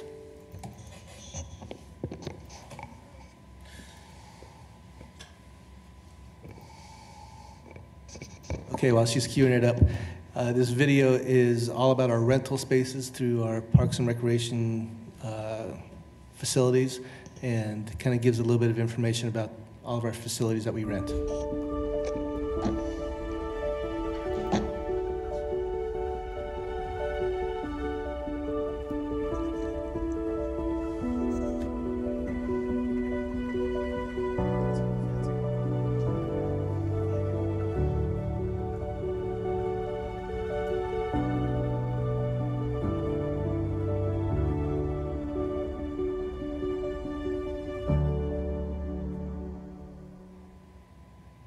Okay. All right. What was that last building? Okay, so just give us a quick little background. I just wanted to make certain we got a chance to take a look at that. So one of our revenue generating opportunities is renting out our spaces. And so we've had a lot of demand for smaller to medium-sized gatherings, whether they're weddings, whether they're meetings, whether they're just family get-togethers. O.J. Watson, and we bragged about this, and we probably should have a meeting out there one of these days at the new Seasons. That particular facility is brand new, and it's getting booked really, really well. For golf, another revenue-generating activity is rentals over at the golf course. Auburn Hills is probably the most, I don't know, it'd probably be the best situation because of the parking and the food availability and those type of things, but we can do something at any of the golf courses, do rental spaces. We have, like I mentioned, we have over 70 locations that you can rent, big and small. So, yeah, that's what this is all about. Well, thank you very much for sharing that. And I wanted to lift up Shanna Applehands, who produced the video, especially. Our staff does tremendous work. This is just the latest example, so I want to make certain I share the good news about our department. And again, thank you to our staff for always showing up in a very big way to produce some really great results. So, all right, we'll kick it on forward now to, do we have a social media update for this month? Back with Katie? No, we are. All right, we'll move on forward then. I do have a question. Oh, please, go ahead. So earlier we heard from the K96 expansion, and they mentioned that they had started community engagement and they have a survey. Is that the type of stuff that we want to see publicized on social media, like as the Parks Department, like, hey, y'all engage with this, and then as the board, we can share that from the park board or from the park hosts? You know, to echo that just while you say it, I mean, when we talked about our special meeting, one of the big complaints was we didn't have enough promotion for that. So I think that this is an example of when we want to, we can put together some really nice social media friendly video products and well, I mean, just even a link that says, hey, Right. you know, Of there's course. going to be, you know, we want to hear about this project that might be happening in the parks, and then we can go in and share it. Sure, we can do that. Okay. Yep. Good, great. I mean, if we want to do the videos, that's cool too. Yeah. I'm not against that either. I'm just thinking something quicker. Absolutely. Well, two different things. One's an outside organization, KDOT. Right. They're producing their own surveys and social media and videos and whatnot. We could definitely link to those, and people, because it might have some impact. When I talked to them, we kind of looked at the total project for the K96. It's huge. Right. Huge, huge. Maybe 1% of it actually, maybe even less than that, impacts our park. But it's great information to share with everybody, so we can do that.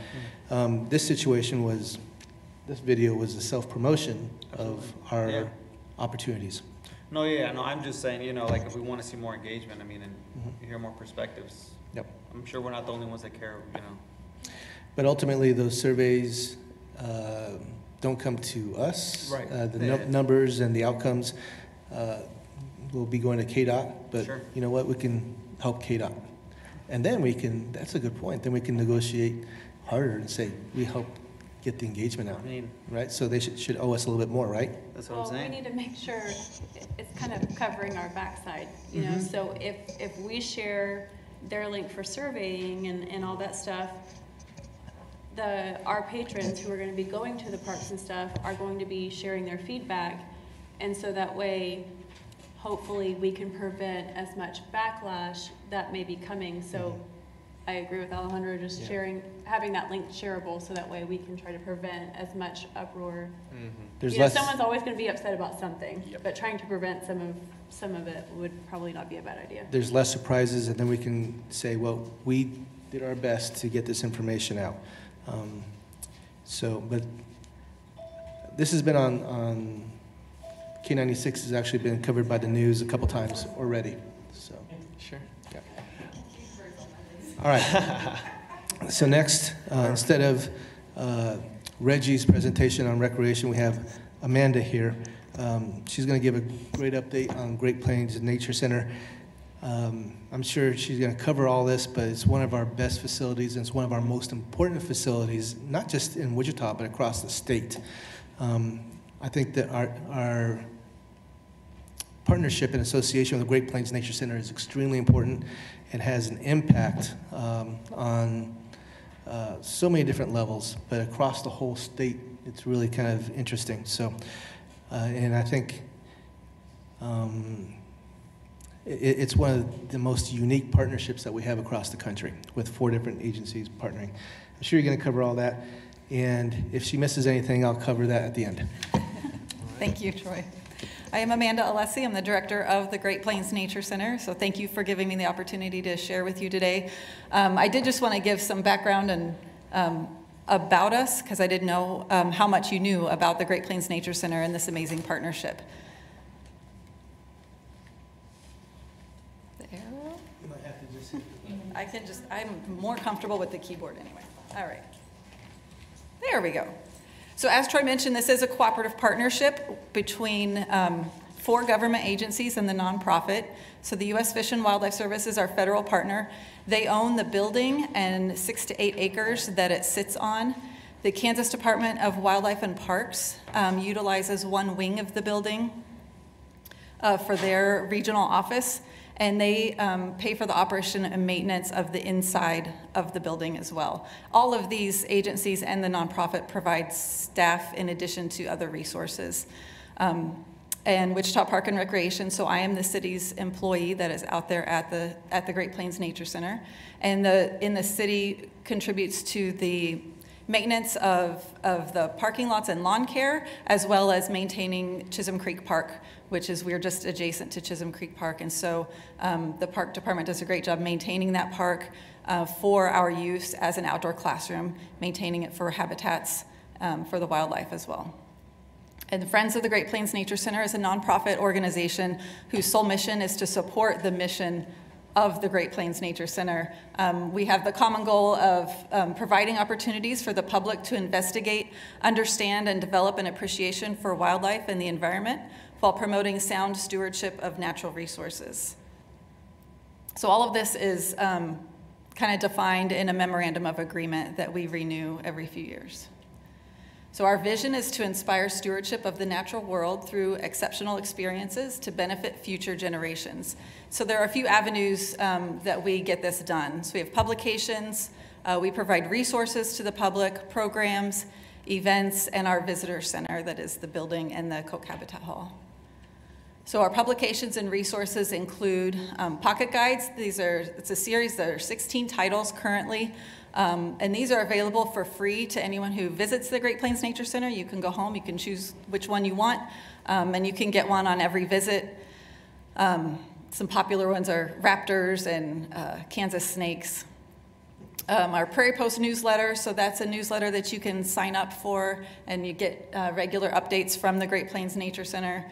And then our GPNC annual guide, that's new last year, and it really was, the city played a big part in this. Shanna and Jessica really helped us get this going, and it's made a difference out at the Nature Center and our ability to promote our programming and things, so we're really appreciative of that, and I'll talk a little bit more about that later. Discovery boxes are another resource that we have. These are big trunks filled with materials and curriculum, and these are available for free to check out by teachers, scout leaders, anybody in the community, based on different topics like skin, skulls, and tracks. We have 2 that are Kansas symbols, so those get really used a lot in January. Herpetology, we have a bee one, birds, they're really fantastic. And then Let's Go Outside backpacks. I really want to promote these. These are fantastic, and I don't think they get used enough. So you can stop by the Nature Center in the gift shop and go check out a backpack. And this backpack is loaded. It has binoculars and field guides and journals and bug boxes, all kinds of things to help you explore Chisholm Creek Park or wherever you want to take it. But you can just check it out for free, go out and use it, and return it. And it's a really great thing, a way to help you engage with that park, what we do. This is the bulk of what we do, our programming. And so we spent, during COVID, so 2020, 2021, and revamping and evaluating our programming. And what we did is we took every program that we do, we even created several new ones, but we tied them to next generation science standards. We really wanted to be meeting that need. That was a question that teachers were constantly asking us, what standards does this meet? What standards does this meet? And so we were very intentional in tying those programs to the science standards for those teachers. We offer those as field trips, and then we also have the outreach, and we are continuing to offer virtual programming. Even as we are able to do field trips and in-person things, because we are regional and we saw that we could reach students who might not be able to visit the Great Plains Nature Center, we can still have an impact and get to them that way. We also have, in additional to those school programmings, we have regular programming, children's programs that are weekly or monthly, a drop-in craft time, story time. Outdoor play is one of my favorites. So that is a time for kids to stop by. We provide materials outside, and it's more of a free play. So it's less structure, less curriculum. My favorite outdoor play, we had sticks and logs, and parents and kids and caretakers, families had so much fun just building forts.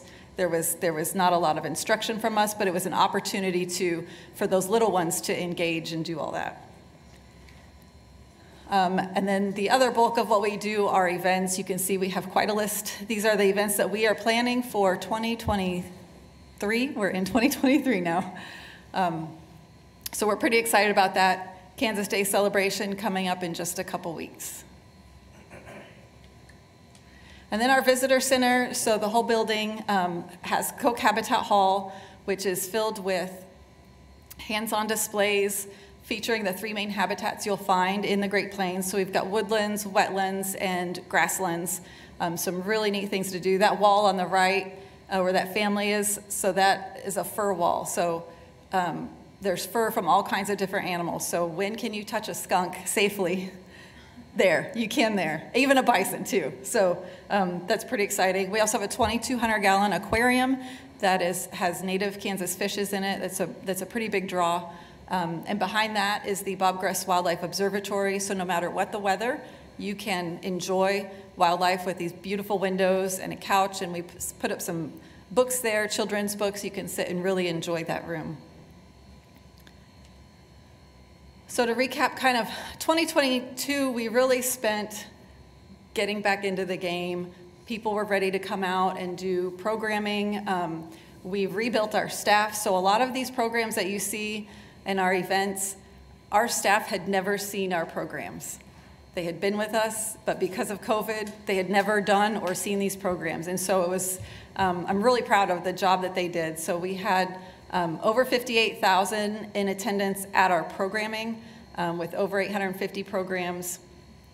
And that's a huge increase from 2021, obviously, when we were doing very little programming. And with volunteers, we had a 13% increase in volunteers last year. Volunteers help out with trail maintenance. They help out at the front desk, greeting visitors as they come in. They do a lot of help with us for animal care and during our special events. So looking ahead, Kansas Day is our next big event. This is like an open house type event that we started last year, was our first year, and it was such a huge success. So we kind of pick our favorite things about the Nature Center that we want to highlight. We want people to come out and experience, and we feature that at the event, as well as our state symbols. And it's also when we launch our activity guide, or our annual guide. Not our activity guide, our annual guide. So that will be launched on that day. You can stop by and pick up your free annual guide that has our calendar of events and more about our programming and different things that we do. We are getting ready, have been working on this for several years, so building repairs and renovations. This includes foundation repair, and so I have a statement that I'm going to read, so I'm sure that you all get the correct information as it came to me from the Fish and Wildlife Service. And so this is the most recent information we have. The Great Plains Nature Center and Kansas Department of Wildlife and Parks building will undergo major foundation repairs and renovation to the exterior and interior of the building. Due to the sinking foundation, there have been major cracks in the flooring, sidewalks, and walls, creating hazards for staff and visitors. U.S. Fish and Wildlife Service has secured $11 million of funding from the Great American Outdoors Act to put towards GP&C repairs. Currently, the estimated cost is approximately $8,436,503. What is outside of that $8 million to $11 million goes to Quivira National Wildlife Refuge for their projects, because we are under their umbrella. We are not a refuge, we are not a Fish and Wildlife Service refuge, so we're under that umbrella at Quivira. The project will include foundation repair on the west and east wings of the building, interior and exterior repairs of the west and east wings, landscaping for stormwater drainage and rehab of the GP&C solarium, or that observatory that I mentioned. And construction is estimated to begin late 2024 or early 2025. An engineering consultation and walkthrough is scheduled January 24th to continue moving forward. So that's the latest information I have from the Fish and Wildlife Service. We're so far out from this, we don't have dates and we don't have an engineering plan. They have one, but it's going to be so long before they can get started. They're going to have to reevaluate that to determine if they can still use that plan or if they have to do another one. So for us at the Great Plains Nature Center, what this means as we try to plan ahead for this, we want to get out ahead with communication on a communication campaign. We want to have targeted communication with the public, with teachers, stakeholders. There are lots of community organizations that use our building, and so we want to be sure that we're informing them ahead of time what the timeline is, what this is going to look like. The entire building is not expected to be closed at the same time. They have said that they will work with us to try to help accommodate what would be the least disruptive. That's part of what is supposed to be done. So for Wildlife and Parks, that definitely involves a season. There is a season when they are selling boat registrations or hunting licenses, and that they really want to disrupt that the least. And then as well, they're going to talk to us about what is going to disrupt our programming the least. So we hope to have better and more communication as we move forward when we have information to share. Right now, we don't have a lot of information to share about that. And we will also include with that clear signage around the building, what's going on with this construction, why is it happening, and where can you go since we can't be here, what are we doing? We are also going to be working on adjusting our field trips and our outreach programs. You know, I don't anticipate that we can't, there's no reason why we can't do field trips still. I mean, the staff who started the Nature Center, that's what they were doing before we had the buildings. That's what they were doing out at Pawnee Prairie Park.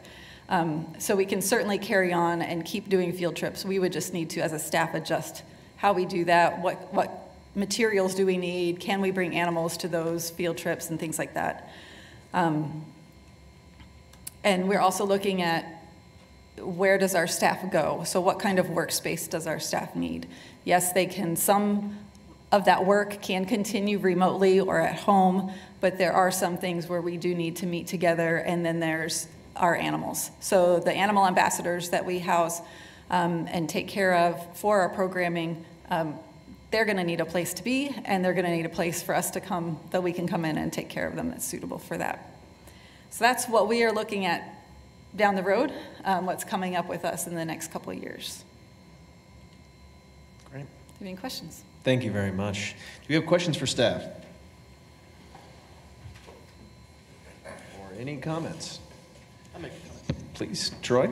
So I just want to share the hard work Amanda's been doing. It's been hugely impactful, all she's been doing. So the Great Plains Nature Center has had a great reputation for many, many years for all the programming that it does, the facility, and just the amazing work that they do.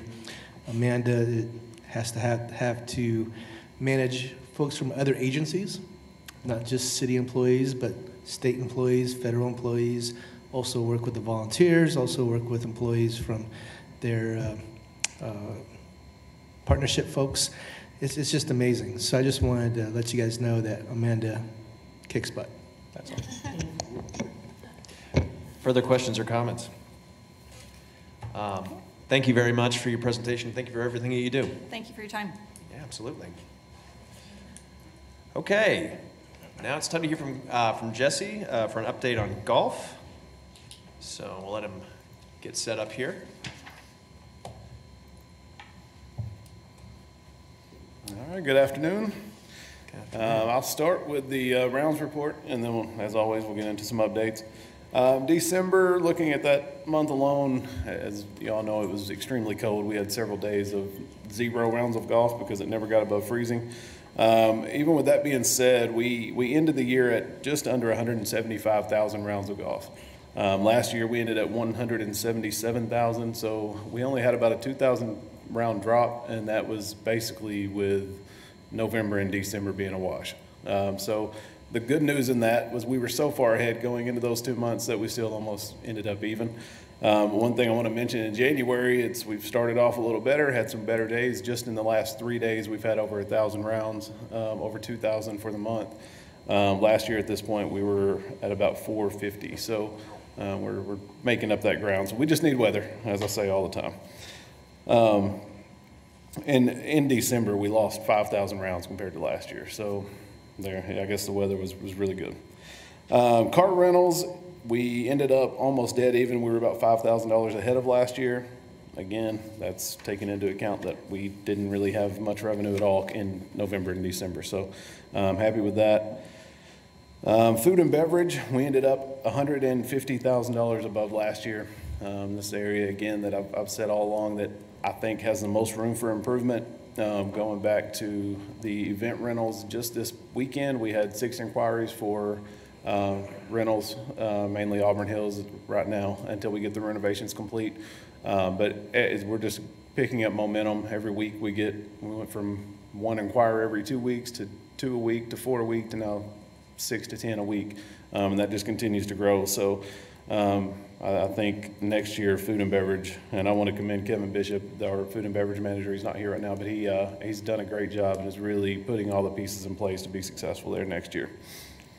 Monthly membership, or the memberships, we did go up a little bit over November. We gained about 7 members, which this time of year, that's any increase is good. It doesn't really make a lot of sense to get a membership when you're probably not going to use it for the next 3 months, but we are going back up, and I expect a huge increase come spring. Driving range is pretty much flat year over year. Again, that's an area that we have 6 of us that are going to Orlando at the end of this month to the PGA show, and just to look at all the new products and technology and everything in the golf industry, and the driving range improvements is one area I really want to take away from that experience. Merchandise, we were up $120,000 over last year. Every course other than really the McDonald improved significantly. And then with Mac, Keith is retiring February 17th, so he just didn't really bring in a ton of inventory for that reason. So again, when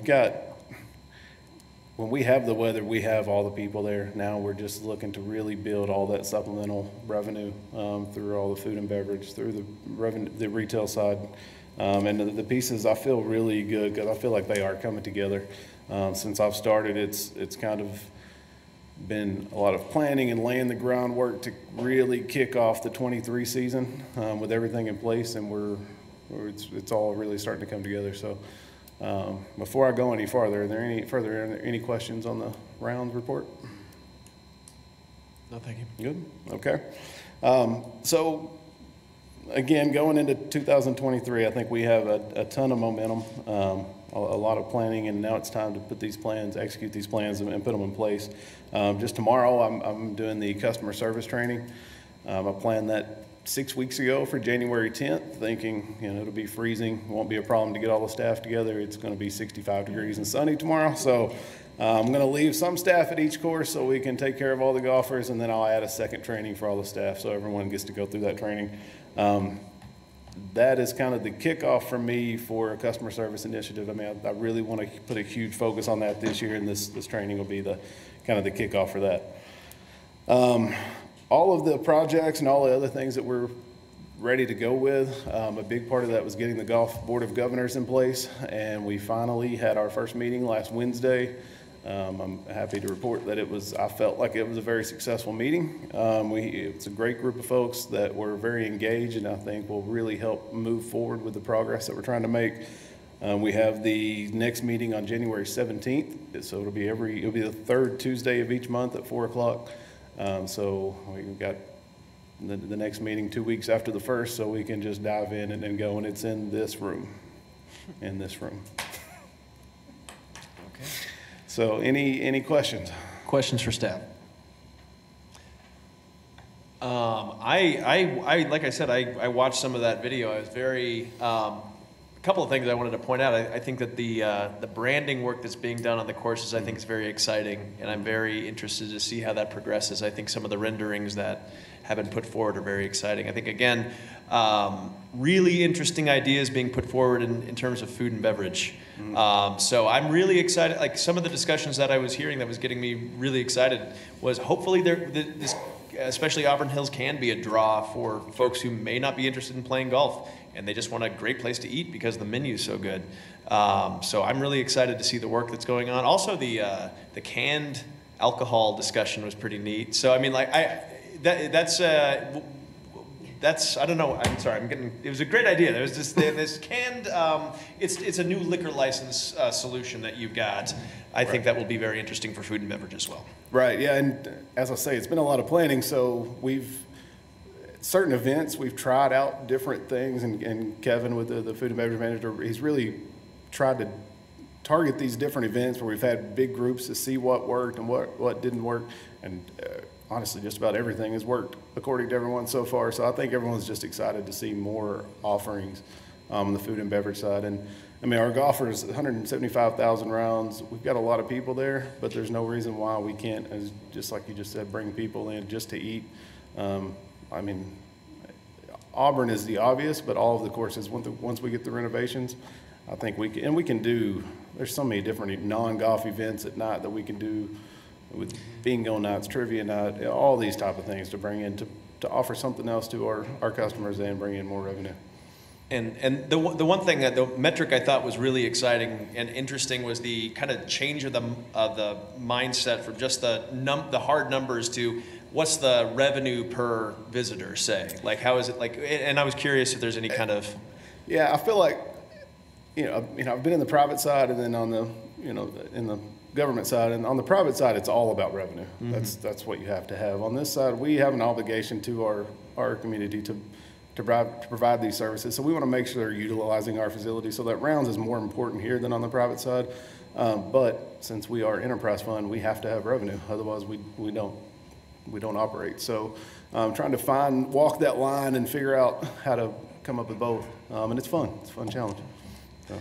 Thank you very much. Do we have any other questions or comments? Okay. All right. Thank you very much, Jesse. Really appreciate it.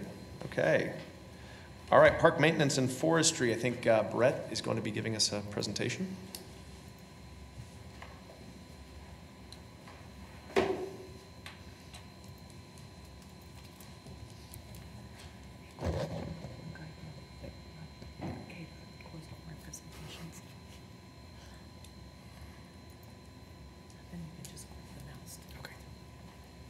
Yeah, so my name is Brett Russell. I'm a general maintenance supervisor over the smallest section in park forestry and maintenance, the construction and special projects section. So I'm not as familiar with the forestry and the park maintenance, but the construction and special projects I'm a little bit more familiar with. But obviously, winter months are oftentimes for us to get things done that that we can't when we're just running so fast during the spring, summer, and fall months. But that having been said, with the weather we've had, December has still been a very, very busy month for all of us. And so these are the numbers that Gary has provided for the forestry section, really giving us an idea of what they've been doing in the way of their production and accomplishment numbers for tree removals, pruning, inspections, and so forth. So you'll see that their tree removal number there for December was at 305. And then obviously they had a lot of emergency response, 107 emergency responses throughout the month, likely due to some of the weather that we experienced throughout the month of December. And then the inspection number obviously is pretty high too. A lot of reports and requests to investigate, see what needs to be done. So a very busy month. As far as support activity goes for forestry section, they're continuing obviously constantly with the Lucity maintenance. That's ongoing. It's a learning process. It's a big tool. And so getting people trained and up to speed on its use is indeed an ongoing process. You'll notice that they had 0 large log hauls throughout the month of December, and the explanation provided for that is that really both of their knuckle boom trucks were down during the month of December. That's the primary tool they used to haul those large logs. Now, this doesn't mean that they didn't do any large log hauls. They're just not tracked as such because they've had to resort to other methods. So they were making use of flatbed trucks. Flatbed trucks haul about 1/3 of what their knuckle boom trucks will haul in the way of large logs. So the work was being done. It was just done in different ways. They augmented some of that with additional chipping and so forth rather than actually using the knuckle boom truck. Gary does report that one of the knuckle booms is back up and functional already early this month. So obviously that activity is going to resume, but the grapple saw, as you note here, is down for repair as well. So those are big tools for them and for their productivity. And so when they're down, it really makes it difficult for them to take care of everything that needs to be done. And then of course, you know, they've got 23 vacant positions still open to fill. So filling those is something that would certainly produce or increase their production numbers. And then they're getting ready for the tree planting process throughout this winter, having received some of the burlap and bald trees for planting. And so for January, obviously they're keeping time open for those emergency responses, inspection work, but then they're also preparing for that winter planting that's going to go on. Those guys stay extremely busy trying to get trees in the ground and staked and so forth. And then of course they assist with all of the light removals from the winter decorations that have been up throughout the month of December. For construction and special projects for December, we completed a couple of more memorial bench installations. We've got some more of those to do, but we completed a couple of those in College Hill Park. We were able to fill one vacant position. I have a total of 8. Filling this position put me up to 7 full-time employees, so I still have a labor supervisor position, a key position that's open for us, and hopefully we get to fill that at sometime here in the near future. There were some programming concerns with the season's venue, having to have the main gate open at Watson Park to allow people to get to the venue, created some access issues for the rest of the park. So the venue would be open at times when the rest of the park was not. And so we as kind of a temporary measure here, we fabricated some cable gate posts. It's a fairly wide drive at that point, so we had to go with some steel posts. And then we installed a cable gate. That way they can keep that eastern side of the park closed while still allowing access for those who have rented the season's venue. We did some fence repair along Zoo Boulevard. There was a cable gate that was run through out of Pawnee Prairie by a vehicle. We put that all back together. And then there's a lot of signage work, particularly in Pawnee Prairie. That's ongoing, it seems like. People don't like our signs talking about bicycles, regardless of what we do. And then we had graffiti removal, that's ongoing for us as well.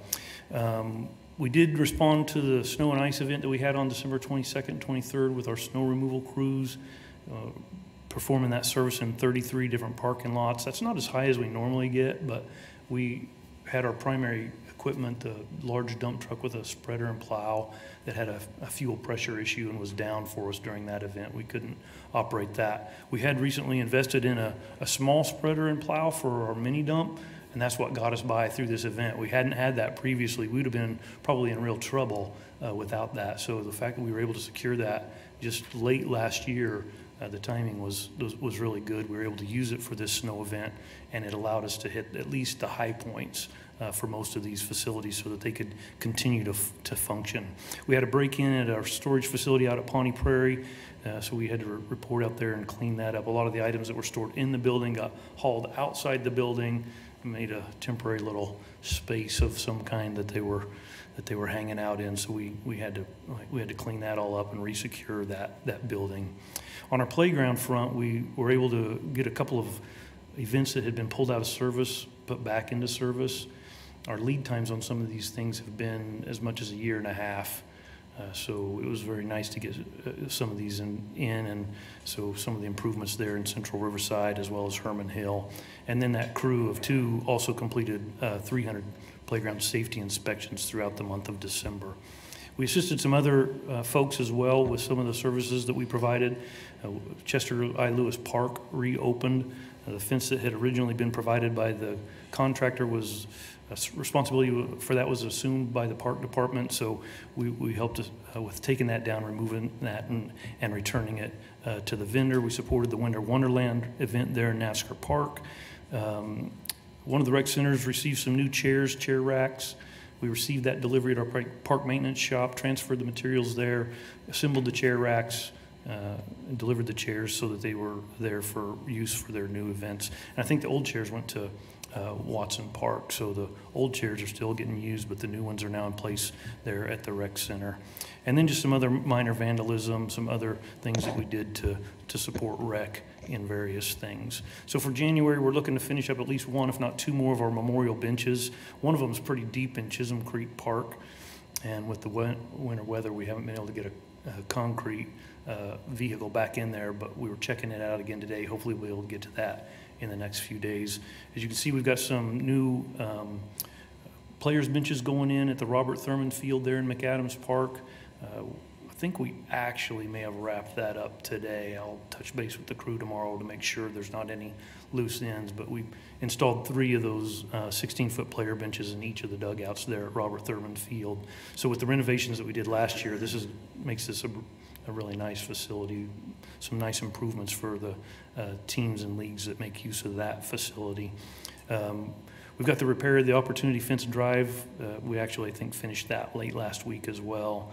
And then we'll just continue, our playground safety inspections, responding to graffiti and vandalism, and if we get any more snow and ice, we'll respond to that as well. So that leaves the park maintenance section of the division. And those are the guys that do all the work with the landscape beds, the planting, the gardening. They also deal with all of the homeless cleanup, illegal dumping removal, and things of that nature. And then, of course, throughout the latter part of the month there, and starting into January, they began removing those winter decorations that have been up in the various parks. So they're currently working on like leaf removal and mulching, trimming back or cutting back the native grasses, things of that nature. And so that's what you kind of see depicted in some of these visuals here. And then the well reports for NPDES that are being done. They also had multiple days of ice and snow removal where they had to make sure the walks and so forth leading to the rec centers were passable. And then they're working on some noxious weed work as well. This kind of captures some of what these guys do that's so difficult. The homeless encampment cleanups, the illegal dumping, that just seems to be an ongoing problem here. But they kind of break down some of the activity here from 2022 for us. It's pretty interesting. So in 2022, they had that outsourced vendor that they called upon to clear 76 different locations. You see the cost there, about $76,000, so averaging right around $1,000 a cleanup there. And then with internal staff, they were able to clear some 66 homeless camps, 317 labor hours at a cost of just about $7,000. And then I know in talking with them too, they kind of compared their numbers of that $1,000 a camp on this outsourced vendor cost with what WPD was experiencing, and their number was coming in actually just a little bit higher per cleanup, closer to around $1,200 a cleanup. So obviously it's an ongoing problem. Having that outsourced vendor reduced the amount of time that internal staff were having to work on those cleanups of those homeless camps. And so in the meantime, when they're not dealing with those things, again, they're working on their winter list of work. As time and conditions allow, they'll do some mowing of fire guards in the various parks, removing eastern red cedars and so forth, and trimming back ornamental grasses and removing shrubs, cleaning those up, etc. I think that's it for park maintenance and forestry. So, any questions? Thank you very much. Any questions for staff? Okay. All right, seeing none. Troy, anything you'd like to add? There's a lot that they do. It's an incredible amount of work that they do. Yes. So, yeah. And continually adding to additional tasks, but everything from installing benches to now we're going to be moving the Santa house over at Navsker Park. So just all these little things always seem to fall in our lap. All right. Okay, going to move forward. I don't believe we have an update from the Parks Foundation, and that leaves the president's update. Just like to remind everybody, the word of the day is trees. So again, it's always the word of the day, but that's okay. So that's the only update I've got. Troy, do you have any thoughts you'd like to share? Yeah, there's a couple.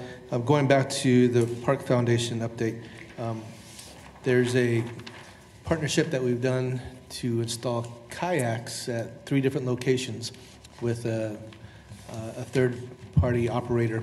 And Katie finalized the contract, and we're hoping to install a total of 12 kayaks in locations where people can rent them. It's going to be very similar to renting a bicycle. You could just download the app and you put your credit card number in there, and you can get a code to open up the cage. And then you open up the cage, you take out the kayak and go have fun for a couple hours. You bring it back and you get charged for the time that you use. So 3 different locations. One of them is going to be O.J. Watson. One of them is going to be over by the tennis center, so they can have access to the small Arkansas River. And then one is going to be over by the Kellogg Overpass by Gander Mountain, the old Gander Mountain, so they can have access to the Arkansas River. So we're pretty excited about that. It's a 5-year agreement, and there was I think it was $42,000 was our investment, and we're hoping to get that paid back within 2 or 3 years, and then the rest of it becomes revenue going back to the park board. To the Park Foundation. Wait, so in user fees, you expect to return that in 2 years, you say? 2 to 3 years. Oh, wow. Okay, that's great. Yeah. And just out of curiosity, would that be going actually toward the boathouse? When you say by Gander Mountain, we do have a boathouse there. I don't know if it's ever used for boat purposes at this point, but. So the boathouse is actually operated by a third party to do rentals. And there's also the Kansas Sports Hall of Fame on the first floor. It's really kind of a cool location. We actually get to use that building a few times for our meetings once in a while. But we don't manage it, we don't operate it, we don't put money into it. So, and then a couple other things to do as well. In 3 weeks, we're going to be going to our state conference. Councilmember Blueball won an award. We won an award with the Salvation Army as a partnership. Matt Martinez, he won an award, a very prestigious award through Recreation for all of his work as a recreation supervisor. And then if you recall, I won an award as well. So So yeah, that's going to be in a couple, 2-3 weeks, and a lot of our staff is going to be going, and we're pretty excited about that. Botanica, we're right now in the process of recruiting a executive director for Botanica. They had a pretty great season for illuminations. They've had a couple days where it was really too cold to open up, but I think from what I heard, they'd had a really good turnout, and things are going really well with Botanica, but hopefully within 2 or 3 months, we'll have a new executive director. So tomorrow, we're going to council on CLAP for the contract for design. So as you recall, 2 or 3 years ago, we created a master plan. We didn't have money allocated until 2023, so now it's 2023. We're allocating the money to finish the design, so from master plan to design, and that's all the way through construction management. And the really big items are obviously the inclusive playground that we keep talking about, dog park, improving the trails and the bridges, repairing the bridges, and just some general upkeep and care for the rest of the park. So we have $2.5 million in '23 and another $2.5 million in '24. So we're going to be using all that money for those activities. So we'll be going to council tomorrow for that. We have the green light on the pickleball complex to start finalizing the design. We had some pretty interesting conversations about the floor plan for the building, the support building that's going to be out there. Have restrooms, point of sale, gathering place, and then all the pickleball courts. We had $3 million, $2 million, I'm sorry, let me go back. We had $3 million for the project. $300,000 is tied up in the design right now. And it's looking like we're going to need more money to finish the project. So as we move forward with finalizing some of the design, our folks that are doing this work, they're going to actually go out and try to find some soft costs, or not necessarily soft costs, that's not the right terminology. Try to find some ballpark costs of what it's going to cost us so we can see where we need to go after that. So that project is moving forward. Brewer Recreation Center is moving forward as well. We have some issues that the building is in the flood zone, and we had to do some changes and modifications, and so we're working on that. Chester I. Lewis Park is open. We removed the fencing, and we're anticipating the art to be installed at the end of the spring or throughout the summer. And then we'll have a really good ribbon cutting for that. So. Very good. Yep. Okay. Anybody else have any questions or comments for the good of the body, or just have nowhere else to go? Trees. Trees. Trees it is. Okay. And with that, I'll make a motion that we adjourn. Do I have a second? It's seconded by Vice Chair Cabral. All those in favor, please vote aye. Aye. All those opposed? The ayes have it. We are adjourned. Thank you very much.